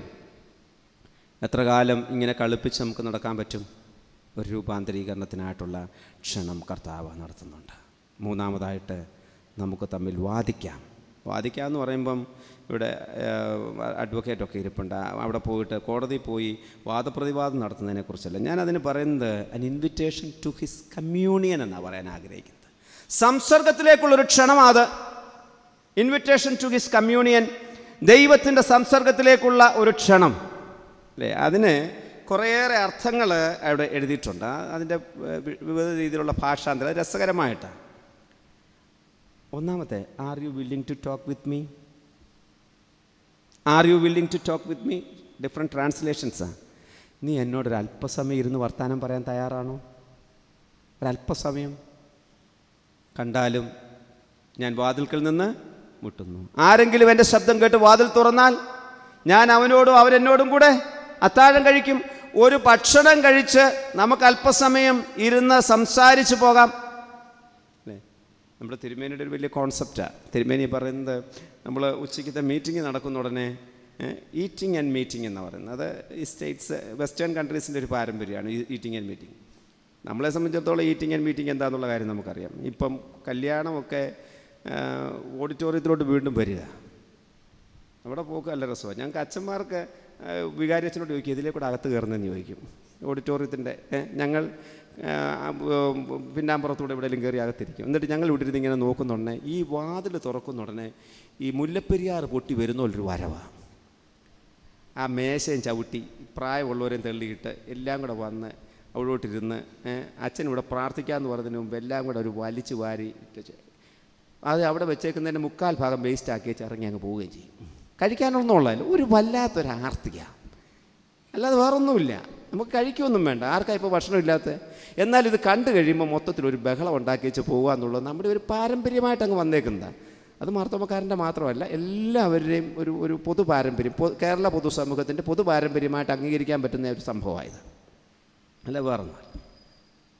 ഇവിടെ പറയാണ് നമുക്കൊരല്പസമയം ഇരുന്ന് ഭക്ഷണമൊക്കെ കഴിച്ച് സംസാരിച്ച് മടങ്ങാം, ഒന്നൊന്ന് മടങ്ങാം, ഒന്നിരുന്ന് സംസാരിക്കാം, അല്ലേ? എത്രയോ പേരുണ്ട് കേൾക്കാനായിട്ട് ആഗ്രഹിക്കുന്നവർ. ഏറ്റവും കൂടുതൽ പ്രശ്നമുള്ളൊരു കാര്യമാണ്. ഇപ്പം ഞാൻ അഭ്യസിച്ചുകൊണ്ടിരിക്കുക, എൻ്റെ ഭാര്യ എന്നോട് പറഞ്ഞിട്ടുണ്ട്, നിങ്ങളൊന്ന് സംസാരിക്കുന്ന അങ്ങ് നിർത്താം. അപ്പോൾ ഇനി എന്നാ പ്രസംഗം നിർത്താൻ പറയുന്നതെന്ന് എനിക്കറിയില്ല. നിങ്ങൾ സംസാരം അങ്ങ് നിർത്താം, ഞങ്ങളൊന്ന് പറയുന്നത് കേൾക്ക്. ഇവിടെ പറയുകയാണ്, നിങ്ങളൊന്ന് വാ, നമുക്കൊന്നിരുന്ന് സംസാരിക്കാം. Do you have any proposal to put before me? വേറൊരു ട്രാൻസ്ലേഷൻ അങ്ങനെയാണ് പറഞ്ഞിരിക്കുന്നത്.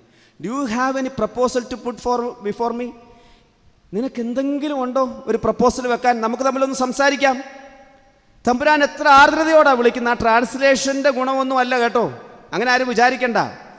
നീ പറയാനുള്ളത് കേൾക്കാനും നിൻ്റെ പ്രപ്പോസൽ എൻ്റെ മുമ്പിൽ വെക്കാനും നമുക്ക് ഒന്നിച്ചതൊന്ന് ചിന്തിക്കാനും ഇരിക്കാൻ നിനക്ക് തയ്യാറുണ്ടോ എന്നുള്ളൊരു ചോദ്യം. I റിഗ്രറ്റ്ഫുള്ളി saying that. വളരെ വേദനയോടുകൂടി ഞാൻ പറയുകയാണ്, എൻ്റെ ജീവിതത്തിൽ ഇപ്പോൾ ഈ തിരക്കിൻ്റെ മധ്യത്തിൽ എനിക്ക് ഏറ്റവും കൂടുതൽ നഷ്ടപ്പെട്ടിരിക്കുന്നത് ദൈവസന്നിധിയിലുള്ള ഇരിപ്പാണ്. ദൈവസന്നിധിയിലുള്ള ഇരിപ്പാണ്. നമ്മൾ ദൈവസന്നിധിയിൽ എത്ര നേരം ഇരിക്കും ഓരോരുത്തരും? ഞാൻ ദൈവത്തോടൊരു ഉടമ്പടി പോലെ പറഞ്ഞു വെച്ചിരിക്കുന്നൊരു കാര്യമാണ്. രാവിലെ എഴുന്നേൽക്കുക, അവർ ഡെയിലി ബ്രെഡിലെ ഡിവോഷൻ കേൾക്കുക, അതിൻ്റെ പ്രാർത്ഥന പ്രാർത്ഥിക്കുക. 3 പഴയ നിയമത്തിലെ അധ്യായങ്ങളുണ്ട്, അത് വായിക്കുക, മനസ്സിലാക്കി വായിക്കുക, വെറുതെ വായിക്കുകയല്ല. ഒരിക്കൽ പോലും ഒരു പാരഗ്രാഫ് വായിച്ചതിന് ശേഷം അത് ഓർമ്മ കിട്ടുന്നില്ലെങ്കിൽ രണ്ടാമത് വായിക്കാൻ ഞാൻ നിർബന്ധിതനാണ്. കാരണം ഇത് ദൈവത്തിൻ്റെ വചനമാണെന്ന് ഞാൻ പരിപൂർണമായി വിശ്വസിക്കുന്നത് കൊണ്ട്. പുതിയ നിയമത്തിലൊരു വായിക്കും. ഇപ്പോൾ ഈ ദിവസങ്ങളിലൊക്കെ ഞാൻ റിഗ്രറ്റ്ഫുള്ളി കർത്താവിനോട് പറയാൻ, തമ്പുരാനെ പറ്റുന്നില്ല, അതിൻ്റെ ബുദ്ധിമുട്ട് എനിക്കറിയാം. ഇത് അല്ലെങ്കിൽ ഈ ദൈവവചനമൊക്കെ വായിച്ചൊന്ന് പുറത്തോട്ട് ഇറങ്ങാനുണ്ടല്ലോ, എനിക്കറിയാം ആ പ്രസൻസ് എന്നെ ചുറ്റി നിൽക്കുന്നതായിട്ടുള്ള ദൈവത്തിൻ്റെ സാന്നിധ്യം. ഇല്ലെന്ന് പറഞ്ഞ് ദൈവം എന്നെ വിട്ടുപോയെന്നുള്ളതല്ല, എൻ്റെ മനസ്സിൻ്റെ അവസ്ഥയാണ്. ഞാൻ വേദപുസ്തകം വായിച്ചാലും വായിച്ചില്ലെങ്കിലും എന്നെ വിട്ടേച്ച് പോകുന്ന കർത്താവാണെന്ന് ഞാൻ ഒരിക്കൽ പോലും ചിന്തിച്ചിട്ടില്ല. എന്നാൽ എനിക്കൊരു കോൺഫിഡൻസ്, ഇന്ന് ഞാൻ രാവിലെ കാര്യം പറഞ്ഞേച്ചല്ലേ ഇറങ്ങിയത്, എൻ്റെ ആവശ്യം പറഞ്ഞേച്ചല്ലേ ഇറങ്ങിയത്. ഈ ദൈവവചനത്തിൻ്റെ മുമ്പിലൊന്ന് ഇരിക്കണം നമ്മളെ. ഞാൻ സെമിനാരിയിൽ പഠിക്കുന്ന സമയത്ത് ഞങ്ങളെ ഒരു സബ്ജക്റ്റ് പഠിപ്പിച്ച അച്ഛൻ്റെ സബ്ജക്റ്റ് പറഞ്ഞാൽ ഇവർ പേര് പിടിക്കും, അതുകൊണ്ട് ഞാൻ സബ്ജക്റ്റ് പറയത്തില്ല. സബ്ജക്റ്റ് പഠിപ്പിച്ച ജോർജ് റീസിനൊക്കെ ഞങ്ങൾ ഒരേ സമകാലീനരാണ്, അതുകൊണ്ട് അച്ഛൻ ചിരിക്കുന്നു, സബ്ജക്റ്റ് പറഞ്ഞാൽ പിടിക്കും. 3 പേർക്ക് അസൈൻമെൻറ്റ് തരുന്നത്, 3 പേർക്ക് അസൈൻമെൻറ്റ് തരും ഒന്നിച്ച്. 2 പേര് കേരളത്തിന് പുറത്തുള്ളവരാണ്, ഞാനീ വരുന്ന മലബാറിൽ നിന്ന് വന്നവനാണ്. അപ്പോൾ അച്ഛന് ഈ അസൈൻമെൻറ്റിൻ്റെ ടോപ്പിക്ക് തന്നതിന് ശേഷം എന്നോട് പറഞ്ഞു, ഇയാളെക്കുറിച്ചേ ഉള്ളൂ എനിക്ക് പേടി, മറ്റൊരു 2 പേരും നന്നായിട്ട് എഴുതിക്കോളും. ഞാനിതിന് മുമ്പൊന്നും എഴുതിയിട്ടില്ല, അദ്ദേഹത്തോട് സംസാരിച്ചിട്ടില്ല. അപ്പം ഞാൻ പറഞ്ഞു, ശരിയാച്ചു, ഞാൻ അവിടെ നിന്നൊക്കെ വരുന്നവനായതുകൊണ്ട്. അദ്ദേഹം അതിനനുസരിച്ചുള്ള മാർക്ക് കിട്ടും. അദ്ദേഹത്തെ ഞാൻ കുറ്റമൊന്നും പറയല്ല. അദ്ദേഹം നോക്കിയപ്പോൾ അത്രയൊക്കെ ഉള്ളൂ, അതിനുള്ളതേ ഉള്ളൂ. അദ്ദേഹത്തിൻ്റെ ആ പരീക്ഷ എഴുതാൻ വേണ്ടി, അത് കഴിഞ്ഞു, അത് അസൈൻമെൻറ്റൊക്കെ കൊടുത്ത് പരീക്ഷ എഴുതാൻ വേണ്ടി പോയി. അന്ന് രാവിലെ ചാപ്പലിരുന്ന് ഞാൻ ധ്യാനിച്ചപ്പോൾ സ്ട്രീംസ് ഇൻ ദ ഡെസേർട്ട് എന്ന് പറഞ്ഞ പുസ്തകമാണ് വായിച്ചത്. അതിനകത്ത് എഴുതിയിരിക്കുന്നു, എൻ്റെ കൃപ നിനക്ക് മതി, എൻ്റെ ശക്തി ബലഹീനതയിൽ തികഞ്ഞു വരും. അപ്പോഴേ എനിക്കൊരു വശപ്പശക് തോന്നി, എന്തോ ഒന്ന് സംഭവിക്കാൻ പോകുന്നുണ്ടല്ലോ, എന്തോ ഒരു കുഴപ്പം വരാനുണ്ട്. കൃത്യം ചിന്തിച്ചതുപോലെ തന്നെ. അപ്പോൾ അതിനകത്ത് പറയുന്നുണ്ട്, പാനിക്കാവരുത്, ശാന്തമായിരിക്കണം, ദൈവസന്നിധിയിൽ ശാന്തമായിരുന്ന കാര്യങ്ങളെ ചെയ്തു പോകണം. അവിടെ ഞാൻ ചെന്നിരുന്ന് കഴിഞ്ഞപ്പം മുഴുവൻ എനിക്കൊരൊറ്റ വാചകം ഓർമ്മ വരുന്നില്ല. ദൈവമേ, ഈ അച്ഛൻ പറഞ്ഞത് അക്ഷരം പ്രതി സ്വർഗത്തിൽ നിങ്ങൾ ഇറക്കി തരികയാണോ എന്ന് ഞാൻ ചിന്തിച്ചു പോയി. ഒറ്റ വാക്ക് ഓർമ്മ വരുന്നില്ല. എൻ്റെ അടുത്ത് KM ജോൺസൺ അച്ഛൻ, അന്ന് എൻ്റെ സീനിയറായിട്ട് പഠിക്കുക, അദ്ദേഹം എൻ്റെ അടുത്തിരിപ്പുണ്ട്. ഞാൻ പറഞ്ഞു, ജോൺസാ എനിക്കൊന്നും ഓർമ്മ വരുന്നില്ല. അപ്പോൾ പറഞ്ഞു, വിനോയ് ഒരല്പസമയം ഇരുന്ന് പ്രാർത്ഥിക്കുക. ഞാൻ അദ്ദേഹത്തെ ഒരിക്കലും മറക്കുകയില്ല. അദ്ദേഹം പറഞ്ഞു, വിനോയ് ഒരു അല്പസമയം ഇരുന്ന് പ്രാർത്ഥിക്കും. അപ്പോൾ ഞാൻ പെട്ടെന്ന് ഓർത്തു, എൻ്റെ കൃപ നിനക്ക് മതി, എൻ്റെ ശക്തി ബലഹീനതയിൽ തിരിഞ്ഞു വരുന്നു. ഞാനിത് പറയുന്നത് എൻ്റെ പുകഴ്ചയ്ക്കോ ഒന്നാണെന്ന് നിങ്ങൾ വിചാരിക്കരുത്. അങ്ങനെ ഒരിക്കലും ചിന്തിക്കരുത്. ദൈവവചനം ശക്തീകരിക്കുന്നതാണെന്ന് പറയാൻ വേണ്ടി മാത്രമാണ്. നിങ്ങൾക്കറിയാമോ, ആ പേപ്പറിന് അതിനെനിക്ക് സെനറ്റ് പ്രൈസ് കിട്ടാനിടയാക്കി. ഞാൻ പറഞ്ഞ സെനറ്റ് പ്രൈസിനെ കുറിച്ച് പറയാനല്ല വരുന്നത്. ഒരു കാര്യം ഓർത്തോണം, ഈ ദൈവവചനവുമായിട്ടുള്ള ബന്ധത്തിൽ ഇതിനെ ധ്യാനിച്ച് ദൈവസന്നിധി നിൽക്കുന്ന ഒരാളെ പോലും കഷ്ടത വരത്തില്ലെന്നല്ല ഞാൻ പറഞ്ഞു. വീണ്ടും വീണ്ടും ഞാൻ പറയുകയാണ്, ശക്തീകരിച്ച് നിർത്തുന്ന ഒരു ദൈവത്തിൻ്റെ വലിയ സാന്നിധ്യം അനുഭവിക്കാൻ കഴിയുമെന്നുള്ള കാര്യത്തിൽ യാതൊരു സംശയമില്ല. Are you willing to sit along with him and to talk to him? കർത്താവിനോടൊന്നിരുന്ന് സംസാരിക്കാൻ തയ്യാറാണോ? ഇത്രയും പേര് മതി, ഒത്തിരി പേരൊന്നും വേണ്ട. ഈ ദൈവത്തിൻ്റെ വചനത്തിന് മുമ്പിൽ ഒന്നിരിക്കാനായിട്ട് സാധിക്കും. വരുവീൻ, നമുക്ക് തമ്മിൽ വാദിക്കാം. Invitation four A communion. ഒരിക്കലും ഒരിക്കലും ഒരിക്കലും ഒരു വാദപ്രതിവാദത്തിനോ നിൻ്റെ കുറ്റം കണ്ടുപിടിച്ച് തരാൻ വേണ്ടി അല്ല ഞാൻ നിന്നെ വിളിക്കുന്നത്. നമുക്കൊരു സംസർഗത്തിൽ ഏർപ്പെടാം, നമുക്കൊന്നിച്ചിരുന്നൊന്ന് സംസാരിക്കാം. ഡി ബാബു പോൾ സാറ് വേദശബ്ദരത്നാകരം എന്ന് പറയുന്നൊരു പുസ്തകം എഴുതിയിട്ടുണ്ട്. വലിയൊരു റെഫറൻസ് ബുക്കാണ്. അതിനകത്ത് അദ്ദേഹം അത് നല്ല ഭംഗിയായ ഭാഷാ ഇൻസ്റ്റിറ്റ്യൂട്ടാണ് പ്രസിദ്ധീകരിച്ചിരിക്കുന്നത്. അദ്ദേഹത്തെ ഒരു പ്രോഗ്രാമിന് ക്ഷണിച്ചു കഴിഞ്ഞപ്പോൾ അദ്ദേഹം പറഞ്ഞു, ഞാൻ എൻ്റെ ജീവിതത്തിൽ അറിയപ്പെടാൻ ആഗ്രഹിക്കുന്നത് ഒരു ഡിസ്ട്രിക്ട് കളക്ടറായിട്ടിരുന്നതിനെക്കുറിച്ചോ സാംസ്കാരിക വകുപ്പ് സെക്രട്ടറി ആയിരുന്നതിനെക്കുറിച്ചോ ഓംബുഡ്സ്മാനായിരുന്നതിനെ അങ്ങനെ ഒന്നും അറിയപ്പെടാൻ ഞാൻ ആഗ്രഹിക്കുന്നില്ല. എൻ്റെ പിതാവ് ഒരു പട്ടക്കാരനായിരുന്നു എന്ന്, ആ പിതാവിൻ്റെ മകനായിരുന്നു ഞാനെന്നറിയപ്പെടാൻ ആഗ്രഹിക്കുന്നു. പിന്നെ ദൈവവചനം പഠിച്ചതിൻ്റെ വെളിച്ചത്തിൽ രചിച്ച ഈ പുസ്തകത്തിൻ്റെ പേരിൽ ഞാൻ അറിയപ്പെടാൻ ആഗ്രഹിക്കുന്ന വേദപുസ്തക ശബ്ദരത്നാകരം എന്ന് പറയുന്ന പുസ്തകം, വേദശബ്ദരത്നാകരം എന്ന് പറയുന്ന ആ പുസ്തകത്തിൻ്റെ പേരിൽ അറിയപ്പെടാൻ കഴിയും. ഈ മനുഷ്യൻ ചെയ്യുന്നൊരു കാര്യം നിങ്ങൾക്ക് കേൾക്കണോ? ഞാനിപ്പം ഒരു ഭദ്രാസനത്തിൻ്റെ ഒരു ചെറിയ സെക്രട്ടറി എന്നുള്ള നിലയ്ക്ക് ജോലി ചെയ്യുന്നവൻ ഞാൻ കാണിക്കുന്ന പരാക്രമമാണ് മുമ്പേ പറഞ്ഞത്. ഇദ്ദേഹം ഒരു വകുപ്പ് മുഴുവൻ കൈകാര്യം ചെയ്യുന്ന അദ്ദേഹം ഒരു ദിവസം 2 മണിക്കൂറും 40 മിനിറ്റുമാണ് വേദപുസ്തക വായനയ്ക്കും പ്രാർത്ഥനയ്ക്കും ചിലവാക്കുന്നത്. 2 മണിക്കൂറും 40 മിനിറ്റ്. എന്താ അതിൻ്റെ കാര്യം? 24 മണിക്കൂർ അതിൻ്റെ ദശാംശം ദൈവത്തിന് കൊടുക്കുക. 2 മണിക്കൂറും 40 മിനിറ്റും. നമ്മുടെ ഒക്കെ ഇഷ്ടംപോലെ സമയമുണ്ട്. പഴയ സീരിയലിൻ്റെ പാട്ടൊക്കെ എനിക്കറിയുള്ളൂ. സ്ത്രീ ജന്മം പുണ്യജന്മം. അതിനുശേഷം ഒന്നും സീരിയൽ കണ്ടിട്ടില്ല. അതുകൊണ്ട് ഇപ്പോൾ പുതിയത് മിന്നുകെട്ട്, താലി വെട്ടം, കുത്ത് എന്നൊക്കെ പറഞ്ഞ് പുതിയ സാധനങ്ങളൊക്കെ ഇറങ്ങിയിട്ടുണ്ട്. അതൊന്നും എനിക്കറിയില്ല. ഇതിൻ്റെ മുമ്പിലിരിക്കുന്ന സമയത്ത് ദൈവവചനത്തിൻ്റെ മുമ്പിലൊന്നിരിക്കാൻ പറ്റുമോ? ഈ പുനലൂർ കൺവെൻഷന് ഇത് ശോഷിച്ച് പോകുന്നത് എന്താണെന്നറിയാമോ? ഇതുമായിട്ടിരിക്കാത്തത് കൊണ്ടാണ്. ഞാനിവിടെ ഇരുന്നപ്പോൾ അച്ഛനോട് ചോദിച്ചാൽ ഇത്രയും പേരേ ഉള്ളൂ. എന്നിട്ട് ഒരു പാട്ട് എൻ്റെ മനസ്സിൽ, പേരല്ലാതൊന്നും ഇല്ലയ്യോ, എന്താ പോരാ. എനിക്കാണ് ഫോൺ കോള് ഭദ്രാസന കൺവെൻഷൻ എന്നാ പുല്ലൂരിലോട്ട് കൊണ്ടുപോയത് എന്നും പറഞ്ഞ് എനിക്ക് ഫോൺ കോള്. ഞാൻ പിന്നെ അതൊന്നും മൈൻഡ് ചെയ്യാറില്ല. കാരണം എന്ന് പറഞ്ഞു കഴിഞ്ഞാൽ അതൊന്നും ഒരു വലിയ കാര്യമുള്ള കാര്യമൊന്നുമല്ല. വെറുതെ പണിയില്ലാത്തവനാണ് ഇതൊക്കെ വിളിച്ച് ചോദിക്കുന്നത്. ഇവിടെ ഒന്നും വല്ലവരും വിളിച്ച് ചോദിച്ചെങ്കിൽ ക്ഷമിക്കണം കേട്ടോ. വെറുതെ വിളിച്ച് ചോദിക്കുന്ന. ഞാൻ പറയാൻ ആഗ്രഹിച്ച കാര്യം, ദൈവവചനത്തിൻ്റെ മുമ്പിൽ ദൈവവചനത്തോടുള്ള നമ്മുടെ വിമുഖത നമ്മൾ എന്ന് അവസാനിപ്പിക്കുന്നു? ദൈവസന്നിധിയിൽ താണിരുന്ന് ദൈവത്തോട് നമ്മുടെ അപേക്ഷകൾ എന്ന് പറയുന്നു? അതാ ജീവിതത്തിൻ്റെ അനുഗ്രഹം എന്ന് പറയുന്നത്. വരുവീൻ, നമുക്ക് തമ്മിൽ വാദിക്കാം. എന്നിട്ട് ഏറ്റവും അവസാനം പറയുന്നു, നിൻ്റെ മുമ്പിൽ ഞാനൊരു ചോയ്സ് വെക്കാൻ, invitation four A selection. നിനക്കിഷ്ടമുള്ളത് choose ചെയ്യാൻ, ഒന്നുകിൽ നന്മ അല്ലെങ്കിൽ തിന്മ. Invitation to choose. നിന്നെ വിളിക്കുന്ന എന്തിനാണെന്നറിയാമോ? നിനക്ക് എന്ത് വേണമെങ്കിലും തിരഞ്ഞെടുക്കാം. ദൈവത്തിൻ്റെ സ്വഭാവത്തിൻ്റെ ഏറ്റവും വലിയ ഗുണം അതാ, നമ്മുടെ മുമ്പിൽ ചോയ്സ് വെച്ച് തരും. ഒരിക്കലും എന്നോട് ഒരാൾ ചോദിച്ചു, നിങ്ങൾ ഈ അച്ഛന്മാരെല്ലാവരും ഫേസ് ചെയ്തിട്ടുള്ള ക്വസ്റ്റ്യൻ ആയിരിക്കും, അവരൊക്കെ വ്യത്യസ്ത രീതിയിൽ അതിനൊക്കെ ഉത്തരം കൊടുത്തിട്ടുണ്ടാകും. എന്നോട് ചോദിച്ചു, തമ്പുരാനല്ലേ ഇതിനെല്ലാം കാരണക്കാരൻ? ആ പഴം അവിടെ ഫിറ്റ് ചെയ്തില്ലായിരുന്നെങ്കിൽ ഈ ഹവ്വ കയറി പറിക്കുമായിരുന്നു. അപ്പോൾ പഴം ഫിറ്റ് ചെയ്താ കുഴപ്പം അല്ലേ? അപ്പം ഞാൻ അവരോട് പറയുന്നൊരു കാര്യം, ഈ ചാടിക്കളിക്കടാ കൊച്ചുരാമ, ആടിക്കളിക്കടാ കൊച്ചുരാമ എന്ന് പറഞ്ഞ് കൊച്ചു കുരങ്ങനെയും കൊണ്ട് പോകുന്നത് പോലെ കൊച്ചു കുരങ്ങായിട്ടല്ല.